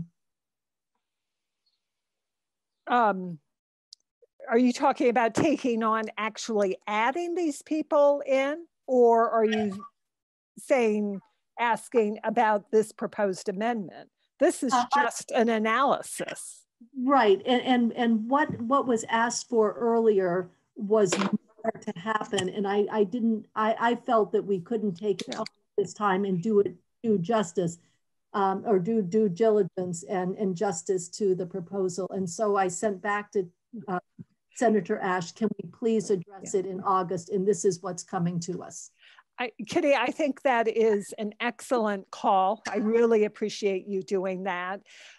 We could not have taken a position on adding it now without understanding the across the board implications of that. So it'll be great they're sending us this information, and we'll know what our other budgets are looking at and kind of what the consequence of doing this versus other things is. So it makes sense to handle it this way. Thank you, Mary. Maida.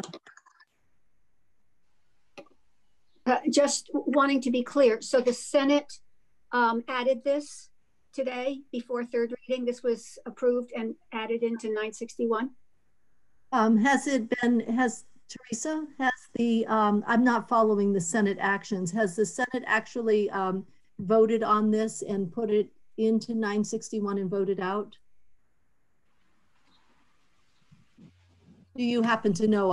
You shouldn't, I know you're not able to follow this. I believe Stephanie said it was going to the Senate floor. I don't think it's already been approved. So I think they're on it. Yes. This afternoon. Yeah, that's correct. So if we have great opposition to this, I can jump on and say, don't add to the quarter one bill. What I did have opposition to was putting something much larger into action.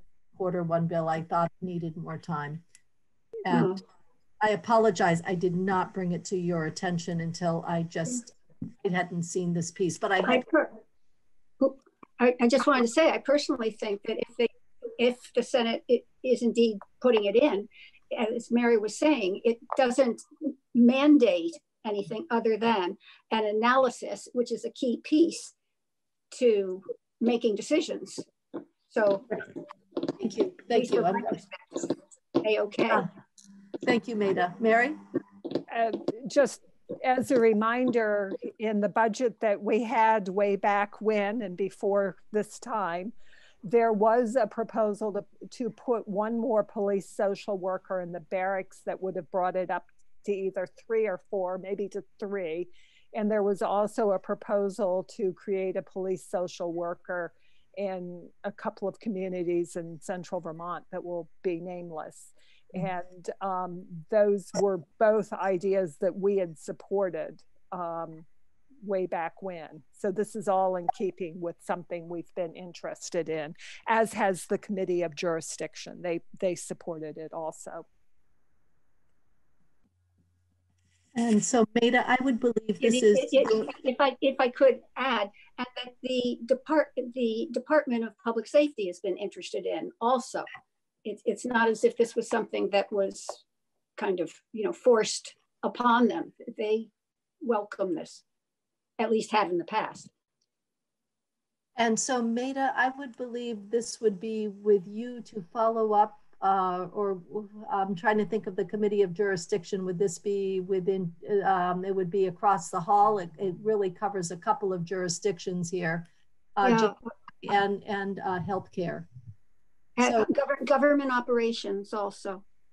Okay, so if Chip could just make judiciary aware of it, Maida, you make government operations aware of it, and Mary, you make healthcare aware of it, then nobody will be surprised on the floor, and at least the committees of jurisdiction will know that we thought this language was a good addition. So on a straw poll, how many of you would support this additional language as it's more fact finding. Thank you. Great. So that will put us, we'll look for this information when we return in August. Okay, now we're going to go back to the economic development bill that's coming in at 8:30. Teresa, have we also scheduled Representative Coburn to come in? I know she's going to testify. I was trying to nudge you during the meeting and you had 16 other things going on. I actually, if you look at your phone right now in the text, it has a summary. So Representative Coburn is going to House Commerce this afternoon. She's presenting the amendment and they are anticipating incorporating it into what they are bringing to you in the morning. And I offered for Representative Coburn to come in with them in case there was any questions. They have agreed to the amendment? It sounds like they have, or they've worked it out. That's so what it sounded like. So is it different than the original amendment? I don't know. That's all I know. But there is an email. There is an email that you could reply to. Who's listening to? I don't know what we can look at. No, I don't have anything. I would like to see the amendment.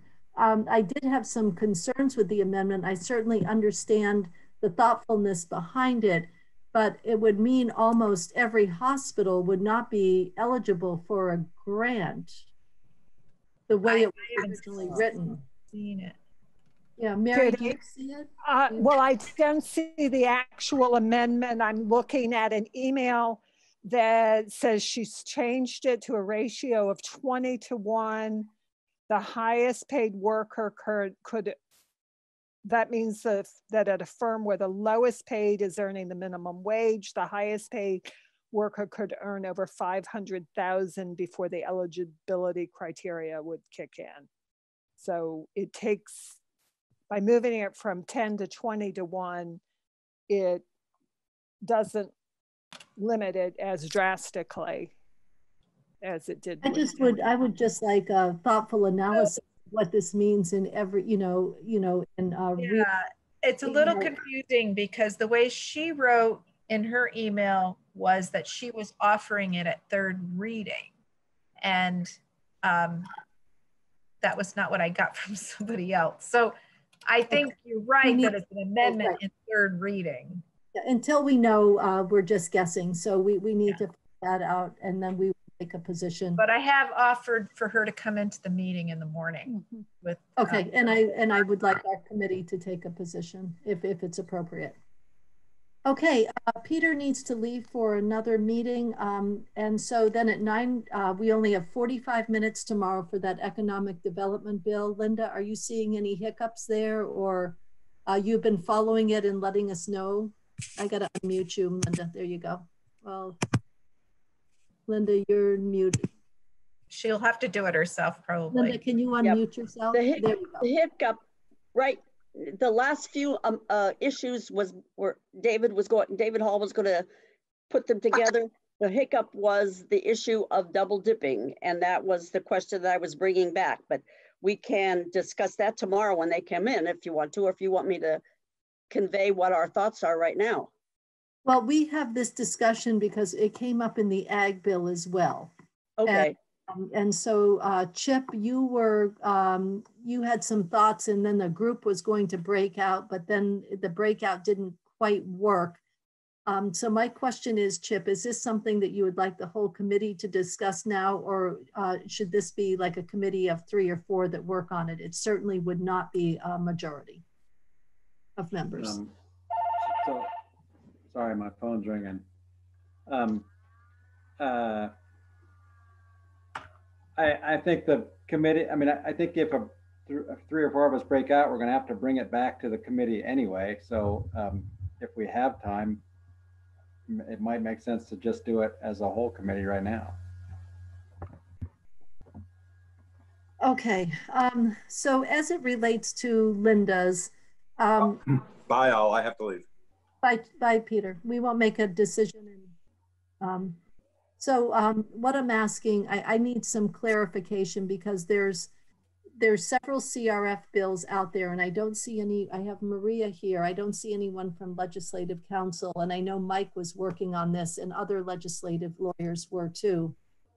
The intent, there's different intent in different bills, and I'm not sure that there needs to be consistency because each bill has its own.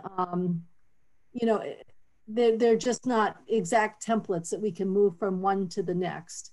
And so what is it, we've had double dipping clauses in other bills to take care of that. What is it that needs to be addressed differently in agriculture that the double dipping clause does not cover? That's my question. Diane, are you answering my question, I hope? I hope. I don't know. So Madam Chair, in earlier discussions, you know, I forgot, and I did relay this to Representative Conquest, that this particular bill in the ag sector, it's got an automatic, I forgot that they're automatic. It's not an application or a grant process that what they're proposing is that X amount of dollars go out in this manner to everybody with no application. So that was changing my thinking a little. So I just wrote to the group, and this is for food for thought, or was that if an entity chooses the automatic payment, then they can no longer further apply to the ACCD economic grants. They might be able to apply for other things that we've got out there, but not through those economic doors. But if they choose to not accept the automatic payment, then they can apply for the ACCD, which could be a larger in size single support. And then I would say that any of the money left in these rounds then comes back to the bottom line of CRF. But the bottom line or the difference is that I forgot that this is an automatic. So if it's automatic, I think we can say you can take the automatic, but give them the choice, or you can say, no, thank you, I would rather apply. So the automatic is only, it's not for the entire bill, it's for certain pieces of the bill. So it's for the entire bill that I see, and I could be wrong. It's for the dairy producers, cheese producers. I don't know about the forestry. But not the non-dairy piece. So that piece. So that wouldn't apply to them. Right. It would only apply to the piece that that are automatic. Okay. So, it's not automatic. I mean, you have to apply and indicate your economic harm, the loss that you've had. I mean, it's not like we're just sending payments to dairy farmers. Okay. Regardless. They, you know, as the bill's written, I think if you apply and meet the administrative requirements, then you will get a payment. But it's not. Anyway. Okay. Yeah. Not automatic. So then, then for me, then it's like you can either take that one or you can apply the other one too. The automatic part is, I guess it's the amount that's automatic. Up to. No, it's an up to amount. So it's not an automatic payment of X dollars. It's an up to based on the information that you put in. The difference between this and the economic development, this is specifically for dairy and forestry, where the others are broader. Mary, and then Marty, and then Linda. I may have misled you, and I apologize for that. I didn't mean to. I have a question for Linda. Can you tell us, was there a discussion of what the grant payments are likely to be for the commerce people, kind of what magnitude they are? I actually can't tell you that, but here's why it came up originally. It was Ellen Kelleher from the Vermont Sustainable Job Funds, and it was $5 million to Working Lands Funds, and she wanted them to say that the board shall not provide awards to businesses in the dairy sector for the same documented 19 related economics. Well, once that came up, then the committee started talking about all the various different ones. Especially they were talking about the creative arts. So if they applied to one and then there was another place that they could go to, could they then also, and if they got it on their first application, could they then go to someplace else within that whole creative arts thing? So now they're looking at all of them. Yeah, the reason I asked about the amount was when I look at the amounts that are, thank you for the reminder that it's up to, they are pretty significant grant amounts compared to what I believe in the dairy sector. Okay. Compared to what I believe is happening in the commerce bill. And that was the reason I was asking. So businesses who are not eligible for the dairy money, you know, restaurants and those retailers who have experienced 75% of loss, what I'm hearing is a concern that they'll get maybe $1,000 or $2,000 as opposed to a more substantial amount on the dairy side. And that's what I was just trying to find a comparability sort of thing. Yeah, and you know, I haven't been there enough to get this specific grants. I have what they have, but the amounts that are going to each the sections do not seem to me overly opulent, I guess is the word I would use. So the issue should come up that, you know, if someone gets $2,000 and they find another venue to go through, can they also apply to that one? And I guess the Commerce Ledge Council has a concern about how he needs to convey that.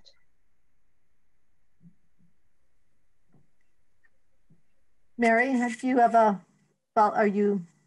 follow-up or? No, not, I mean,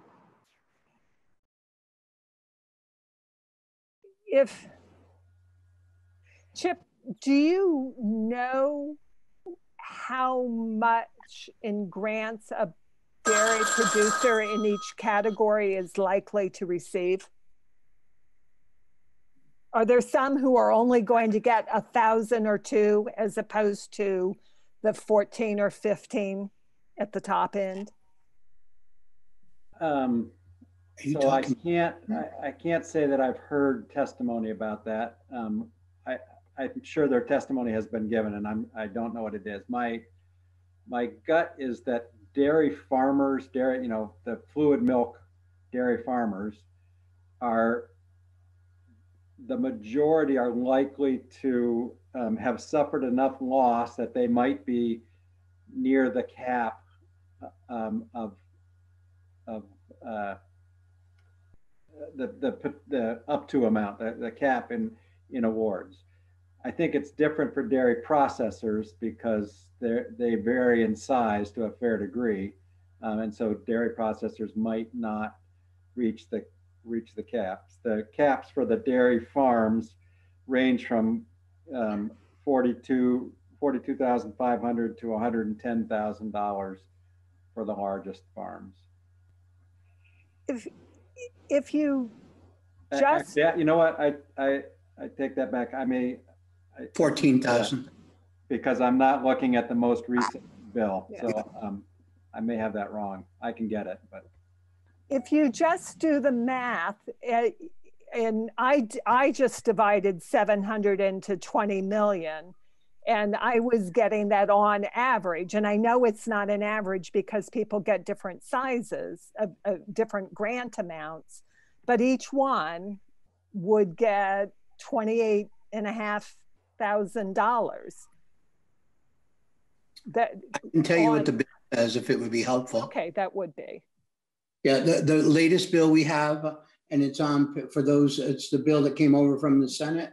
It's $14,500 for small farms.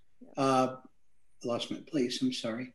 Medium-sized farms, excuse me, small farms up to 14.5, medium size 55,000, and large 100,000. And then there's definitions.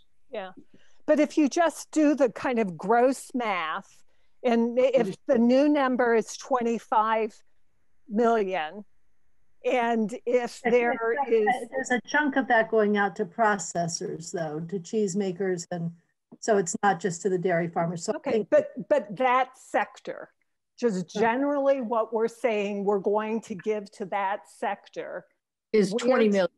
Yeah. Well, no, or maybe more than that. I mean, they're talking about raising that to maybe 25 million. And just do the math. How many farmers are there? If there are 1,400 farmers to get that whole sector, then you're talking about a $17,000 grant. No, because you have to go all the cheese processors. And what's the number of cheese processors and people in the state? Because 5 million of that go to processors, the yogurt makers, the cheese makers, and I don't know that number. And okay, so, then go back to my original. How many dairy producers are there? I think there are about 700. No, there's about, well, we lost 14 in May, so there's in the neighborhood of 640. Yeah. So 640 divided into $20 million. Right, the because way it's this 20 million to program is them set and up, it's 3.8 to producers, because it's a total of 22.8 in the Senate bill for ag, 22.8. 19 million something for the dairy and 3.8 for the processors. So it is 640 divided by 20 million. Okay, which but the way the program is set up, making is about the big picture, right? We're not talking, it doesn't matter if we're talking about whether they get 20,000 or, you know, the difference in the numbers isn't really important here. The discussion is about whether or not grants on this scale should be given in the dairy industry as opposed to elsewhere. I will just point out that some dairy farms are losing $30,000 every time they get a check in for their milk. So the scale of their loss is also different than the scale of grants in other sectors. So in the Commerce Bill, yeah, there is language about double dipping, and there's also language that I do believe that they have to attest somehow. They have to submit documentation that they're not double dipping. Do we do the same thing with the dairy and just follow the same language? A lot of money. Commerce Bill. Well, the Commerce Bill doesn't have this in yet. They're asking us they're asking our committee as to what we think about the issue of double dipping, and should they then consider that and their reduced funds that are going to be going out. Well, I would assume that within the agency, with the number of farmers that they have, that we could demand the double dipping, but not just on the honor system that they don't do it, but they have to provide documentation of if they received other grants and that they're not applying double money to one expense. But we had some other hands up. I needed to get, Linda, you were responding, but you had your hand up and Marty's had hers up. Did you have something additional and Dave is also, and then back to Mary. Linda, No, let Marty go. It's all right. Marty? I took my hand down. Oh, thank you. I didn't notice. Well, I wanted to ask Linda what the total amount is that you're considering in the second budget, the second Commerce Bill, and are you dividing it up by sectors, or is it just broad like before? And what's the eligibility? Are you saying economic harm of a certain percentage? No, what they're talking, am I on? Yes. So what they're, right now, they're talking about, it looks like $59 million for this Commerce Bill. And they're talking about 5 million of it is like going to the Arts Council for the creative arts community. And there will be similar amounts for the various different sections of the businesses. So they're saying, let's look at the Vermont Symphony Orchestra. Can they get their benefit out of that $5 million from the Arts Council? But then is there another way, for instance, and they were looking at especially the ones that drew large crowds of people, that if they were losing that amount of money from large crowds of people, would we be agreeable to allowing them or telling them? And they were asking me, are we doing it with all the other caches of money that we have through here? But are they signaling out separate groups, like the creative arts is one, and they're doing $5 million for some other group and $5 million for some other group? They are doing $5 million for creative arts is for the arts outs, and I have the bill in front of me. Is working $5 million for working lands, $5 million to the Vermont Community Loan Fund, for women-owned grants for women-owned businesses and minority-owned businesses. But again, they're $10,000 and of those. So that's how it's going through right now. They are Department of Tourism and Marketing, $3 million, 1.4 million for OCC of the Office of Economic Opportunity to provide community action grants of not more than $5,000 to provide technical assistance, because they're offering technical assistance. It's just going on and on and on.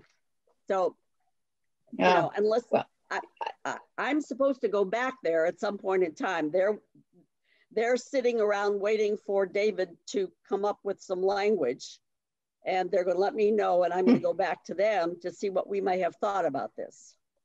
We may be, oh, go ahead, Marty. Well, I was just going to comment. I think it's unfortunate that they have broken it all up by sectors as opposed to just leaving it wide open and say anybody that's thought, you know, 50% loss of income or something like that.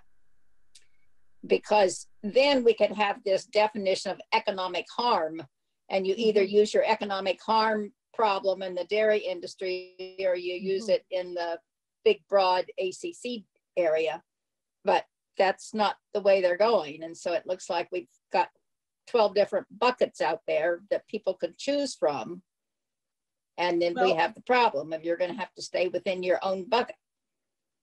Well, I will tell you that they, you know, had originally said that they weren't going to divide it up into sections. It was going to be kind of, here's the money. And now all of a sudden, this whole issue of the creative economy is what they're referring to in terms of the arts has come up, and they want to give this money to the Arts Council for that. So Linda, out of the larger amount, has most of it been identified, or is the larger amount still a chunk to go out to businesses? There's still a larger chunk that's going out to businesses, okay? The $5 million right now is for the creative economy, but then there's $59 million in now for all of the other businesses that would be coming to them for money. Okay. So the 75 went out to all the larger group, and another 59, 60's easier for my math. Yeah. Is to the larger group, and then there has been so 86, so about 21 million has been identified in smaller chunks. Right. Now there is, again, there's that 5 million for the working lands funds in addition. So that's why it brought the number down to 59 million. Okay, thank Can I you. ask Linda a question? Yes, go So ahead. a couple of things, because in the quarter budget, or was in the BAA, didn't we put a significant amount of money in for working lands from the CRF fund? We put $1 million in. Not closer to, okay, well, that's good. That's good. And then my other question is the Arts Council, which is much, the direct, I don't know which is, I think it was like the Corvell #2 budget that went out, that went directly. Vermont got about 400 or $500,000 to just go directly out to arts. That came in and went out like quick. Yes, that's already done. Right, it's already gone. I was just wondering if the committee took into consideration that if you got that, can you not apply for this is another issue. Because that would be another COVID dollar support that they've already went through that application process. That was in tier 1, right? Yeah. Yeah. No, well, no, it was direct. They never came. It was different. It was different money that came into the state. It wasn't part of the 1.25. It was there's that whole spreadsheet that I call it the Leahy spreadsheet that that they had brought us very early on that was going out directly. Okay. Okay, I'm going to move to Dave. You've had your hand for a while, and then I'll be back to Maida, and then back up to you, Mary. Thank you. I have a couple of thoughts. My understanding is the overall pot of funds that we're dealing here are stimulus funds. And if I'm correct, that what the guiding principle should be, will these dollars stimulate anything? Where I'm headed to on this is the sustainability question. I've been speed reading the 24-page ag bill, so I may have missed it, although I've read it twice, but it speaks of harm. Demonstrate your harm, you're eligible for some help, and depending on the amount of your size. But just yesterday, and you might remember the question on the floor from one of the members, I think from Springfield, and Representative Donahue and I both said the same thing. You have to be able to demonstrate you're sustainable. So why would we, for an adult day or a nursing home or a home health agency, say, I'm sorry, you're not getting any help because it's clear you're not sustainable? But yet in another sector where I don't see that it has to be sustainable. Now, I would be willing to let someone double or triple dip all they could with different applications, as long as they could show some sustainability. If not, I don't think we're stimulating anything. We're giving somebody money, it might be half a loaf here, and they pay some bills, which is very important to them. But I'm not sure we're stimulating the economy if they go under. Having said that, while I am a champion of working lands and agriculture and appreciate the impact on agritourism, maybe our ag industry is in such dire straits that it's not about sustaining, it's a lifeline and hoping something additional comes along later. It could be that bad.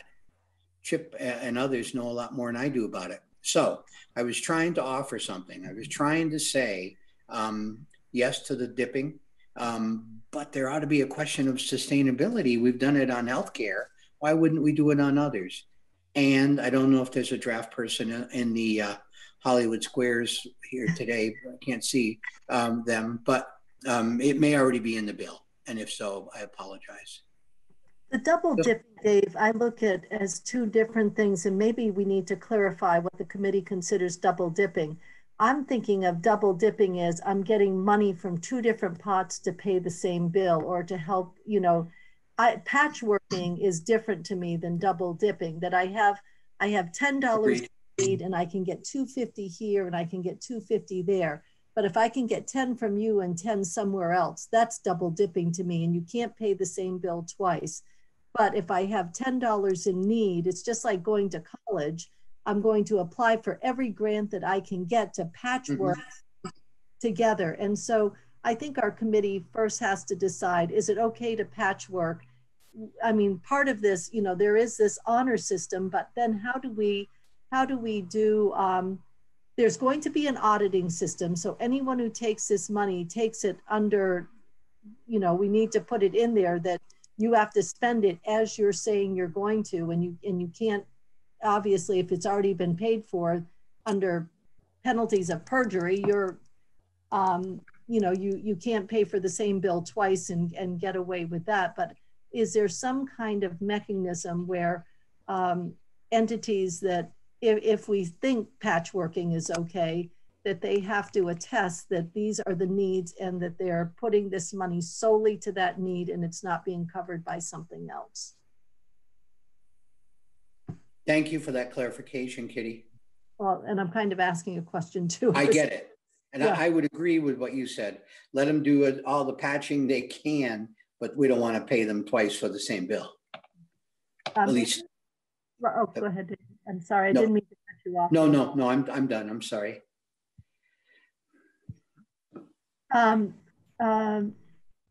Maida, looking right at you, and I couldn't come out with you. Okay. I didn't know you were looking right at me. Okay, so following right along on that, because I've been sitting here feeling very simple-minded and didn't know if it was worth offering. Why can't it be, going on with this patchworking concept, why can't it be that if an entity has received CRF money through one of the mechanisms that we're putting out there, but it comes nowhere near dealing with all of the harm that they've suffered, when they make application, because everybody's got to be applying for these grants and all. When they make the application, part of what has to be listed is, we got X amount in CRF already for X, Y, and Z purposes, and here's why we need additional and why we're making the application from this other pot within the CRF.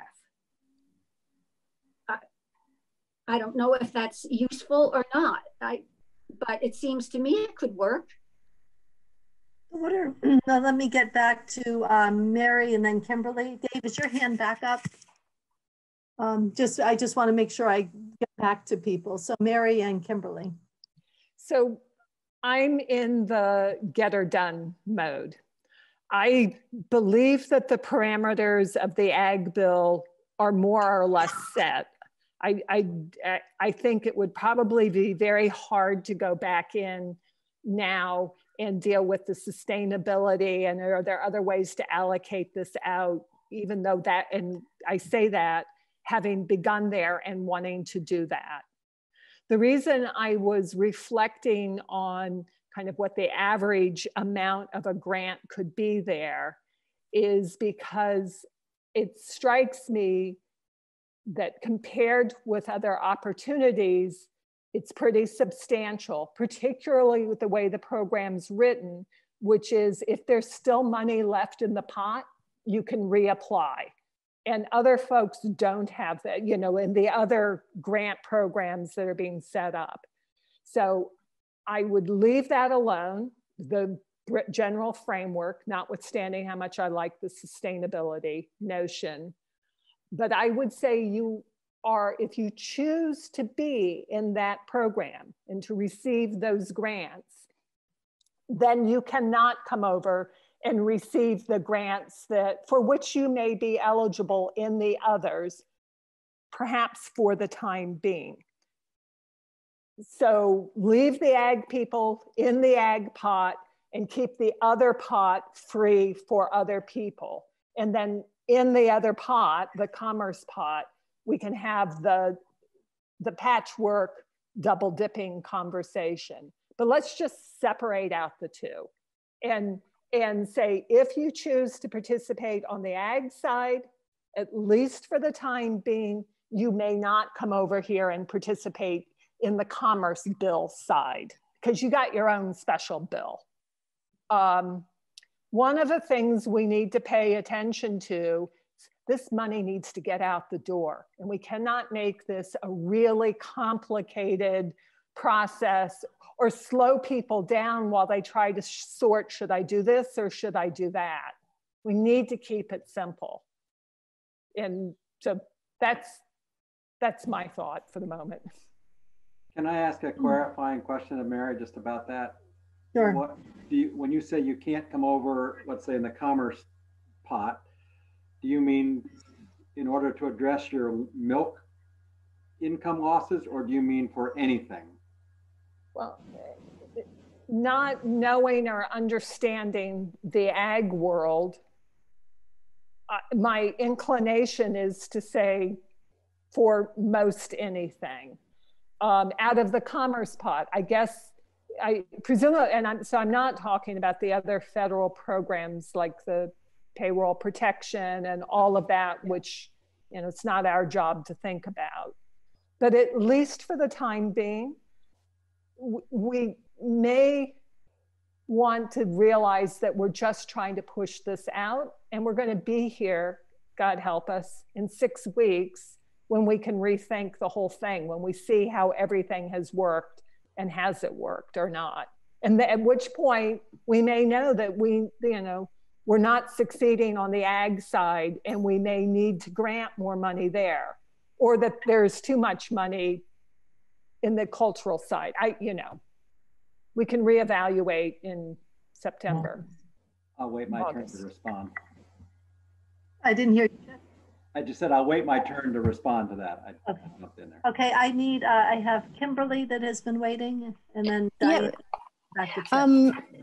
I came in a tad late because I was in human services, but I heard that there are no carve-outs for this second piece of commerce, Linda. But the question I have is, has the criteria shifted? What is the criteria, even if there are carve-outs or there aren't carve-outs? Well, as I see it right now, there are carve-outs. I mean, in a sense, because if you're telling the creative economy that you're giving them $5 million, that's a carve-out, right? It goes to the Arts Council, which then distributes the money. Also in the bill, they're giving the Vermont's Sustainable Job Funds once $5 million to go to Working Lands Funds. That's another carve-out. Right. Can I just pause for a minute? I do understand that there are the carve-outs. My question is, for the piece that's remaining after the carve-outs, do we have solid criteria? I haven't heard them say anything about that specific criteria. Is it still the 50% loss, Linda? Pardon me? Is it still that they have to have achieved 50% loss? Yes. That okay? Kimberly, did you have a follow-up? Yeah, so the answer is for the pot that is, so to speak, outside the carve-outs, it's a 50% loss. Right. Okay, thank you. Let's see, my screen jumps around, so I know where my last hand was, but I think Diane, you're up, and then Chip. So I know that we're wrestling with, and we need to get things done, and I agree that we need to get the money out fast and all of that. What I'm wrestling with right now is the differential in the amount of money just in the amount of money. We've got tens of thousands of businesses with a pot that's like down to 50 million. And then we've got 640 that have 20 million. That's where I'm really wrestling with, is the disproportionate, not because there's not need and people have lost, but it just seems a little less equitable with the dollars that we have, and I know that we're not going to be able to totally change any of that, but if you're going to be a part of the bigger pot, then I don't think you can. There's tens of thousands of businesses on this side, but I want to make sure that I can take ag's piece into mind. So what is our job? What is our job here in this committee is to balance it. Our job is to also, I think our job is to also make sure it's a process that's easy, but it's a process that's not taken advantage of as well. Yeah. Chip. So it's a good conversation. I appreciate it. And I appreciate all the points that Mary made. And I'm only going to disagree on the sort of the last little decision point there.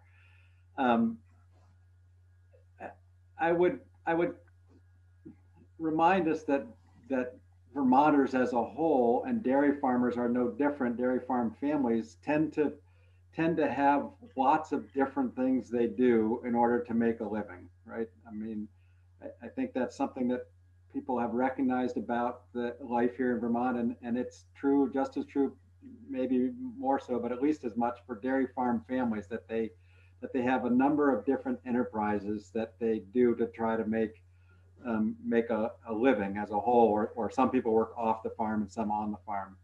To me, that recognition makes me want to say, absolutely, I agree that if you're getting support for your loss of income in your fluid milk check, and we have a program for that, you shouldn't go over to some other program that's in the commerce bill in order to get help making up that loss in your fluid milk. But if, I think it was Marty or somebody else brought up, if one of the things that your family needs to do is to have a rental property where you fixed up the house on your farmland and renting it out as part of your income, and now you have rental arrearages, if there's a program to address that, I think that you ought to be able to take advantage of that. It seems to me that those are separated enough that to my mind, that makes sense to allow people to take advantage of sort of one program in each of those sectors of their family's livelihood, if that's what they need to do. I think, to me, it's always worth remembering that the scale of the loss for dairy, while compared to businesses as a whole in Vermont, may not be that different, but each one of them is just more money goes through and out of those dairy farms than in almost any other business in Vermont. So people are losing on the neighborhood of 30,000, 60,000 in some instances of lost income for every time they get a check. And so I don't, I know that in that bill, it does say that if there's any money left over, it will revert. I can't imagine there's any money left over. It's in the first 2 months, for March and April, the losses were calculated to be $40 million. So it doesn't seem like that pot is going to go far enough to have any money left over. But I'm getting down the road where I don't want to go. Really, I'm just saying, I think you ought to be able to be confined to one program to make up for your losses in that area, and not be able to go to commerce for more make up losses in that same area. But if you have a different part of your family's livelihood that you need help with, and it's a different program, that you should be able to do that. Okay, I think a common theme here, though, the two big programs are, the commerce program and the dairy program, would you put the forestry piece into within these two bills, that if you take advantage of one, you don't go to the other? However, if you have another business entity or you qualify for something else, that you are able to apply for the rental assistance, or to public service for assistance on your utility bills. Is that a common theme that Mary, you are saying that if you apply for one, you don't apply for anything else? I hear this, and there's not enough to go around.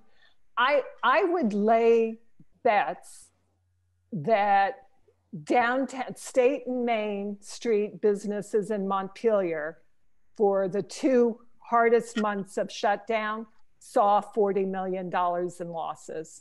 I can do that doing the calculation of what I know certain restaurants lost. And so it's the equity piece, and they are just as much as the heart and soul. Our beautiful built environment is just as important as those working lands. And I'm struggling with the different access to money that is being experienced there. I'm just not resolved yet on that. But I keep repeating the same thing, and I need to stop and let other people talk. Marty. Thank you, Mary. Marty? I see in all the bills that we have passed or considered so far, we have carved out or attempted to carve out something for dairy, something for forestry, something for working lands, and something for healthcare, the health stabilization fund. And it seems to me that if we have carved out those 4 areas, and now maybe they want to carve out creative arts as well, that then you try to recover your economic harm from the area in which you belong. And if you don't belong in any of those, which is restaurants and everybody else, you go to the general funds that are available under commerce. I could see that in addition, if somebody also had utility arrearages, or they also had a rental problem, that they could apply under those, because those are not based, they're not carved out by industry, they're carved out by a use. So my suggestion, and I don't know how we do it, is that, say, if people have tried to recover their economic harm by going directly to either dairy, forestry, working lands, the health stabilization, or creative arts, that's where they go. And that everybody else goes to the big pot that was the 70 million and this now 59 million, apparently. Okay, we're back on that theme. Diane? This is gonna, I'm gonna move into the meta camp of simplicity a little bit. And the expediency is we're talking about different entities that are all businesses. They're all businesses in Vermont. And why isn't this just one bill? No. Why isn't it just a business or an economic development bill, which includes ag, that the money, that it's not 59 and 20 and 13, you know, and I know the carve outs are important for these smaller groups, but it could be one bill where they just all apply to one place. They all have to apply now that it's not automatic, and they all have to apply.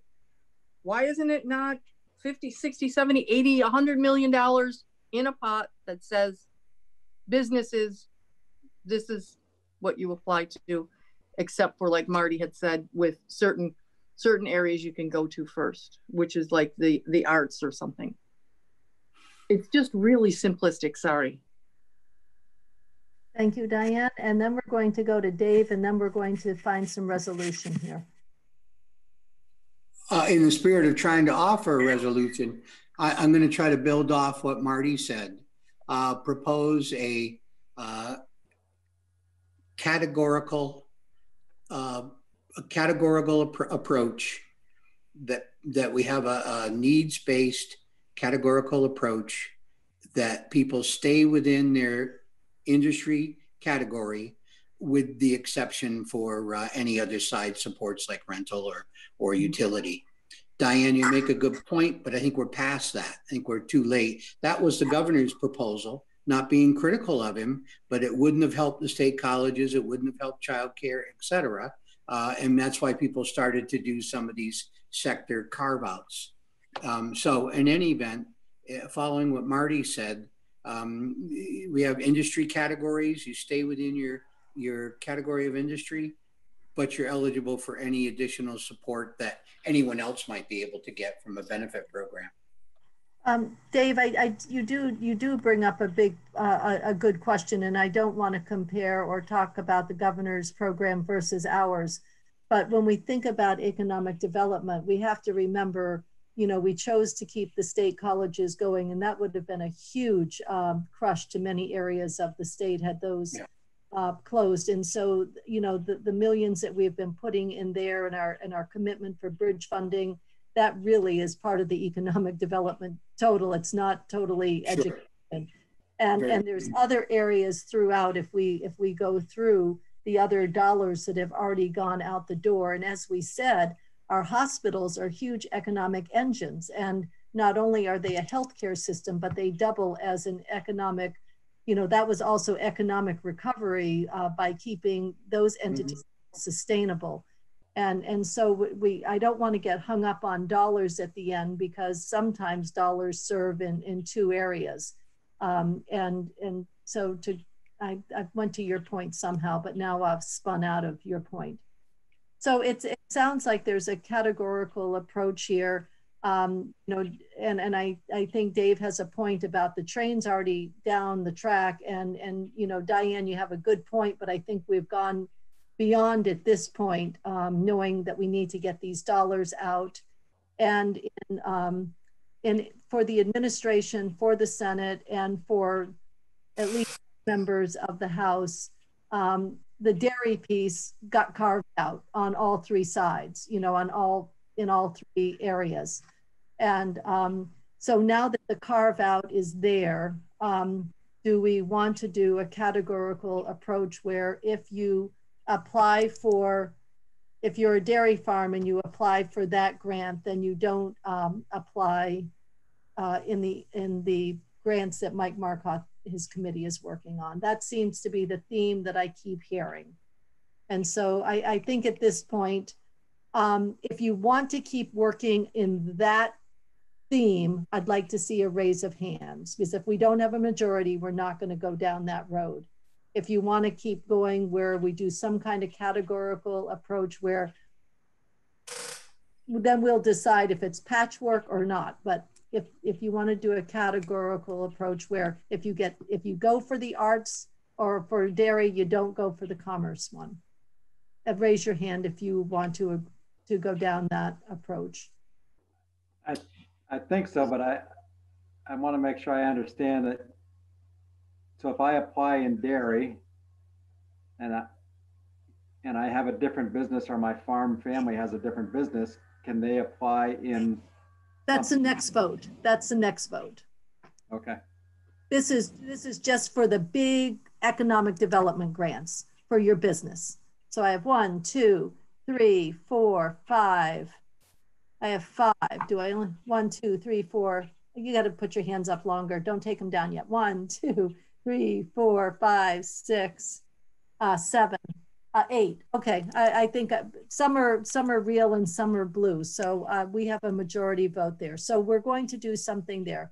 Now, my next question for the committee is, if you have applied for a grant, no matter who you are, as long as you don't double dip and pay the same bill twice or the same need twice, do you feel that if you are an individual who received a grant for your small business, should you be able to, and you have apartment houses too, should you be able to apply for rental assistance for other programs?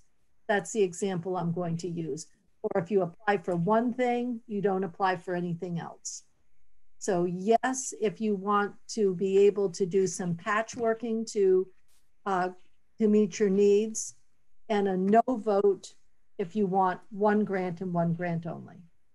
So if you agree with patchworking, that if you have like 2 separate needs and you can go to multiple areas and to get money as long as you don't pay the same bill twice, raise your hand if you agree with that path. 6. Okay, good there. Okay, now, how do we write the language? That's where we need legislative counsel. Yep. I'm not writing it. No. So back to the one with dairy, are we including all the other sectors in there too? So if you apply, if you're an arts person, you have a choice. You can apply through the arts grant or you can apply through economic development, but you don't do it twice. Is that what we're agreeing to? If you're a dairy person, I can either apply to my dairy program or the other one, but I can't do both. Kimberly? I'm just, I'm slightly hesitating because I'm thinking there must be businesses that I can't think of at this very second that don't fall neatly into a sector. And that's what's just giving me slight pause here. And they apply for the regular economic development grant. We're just singling out those few sectors that have been singled out.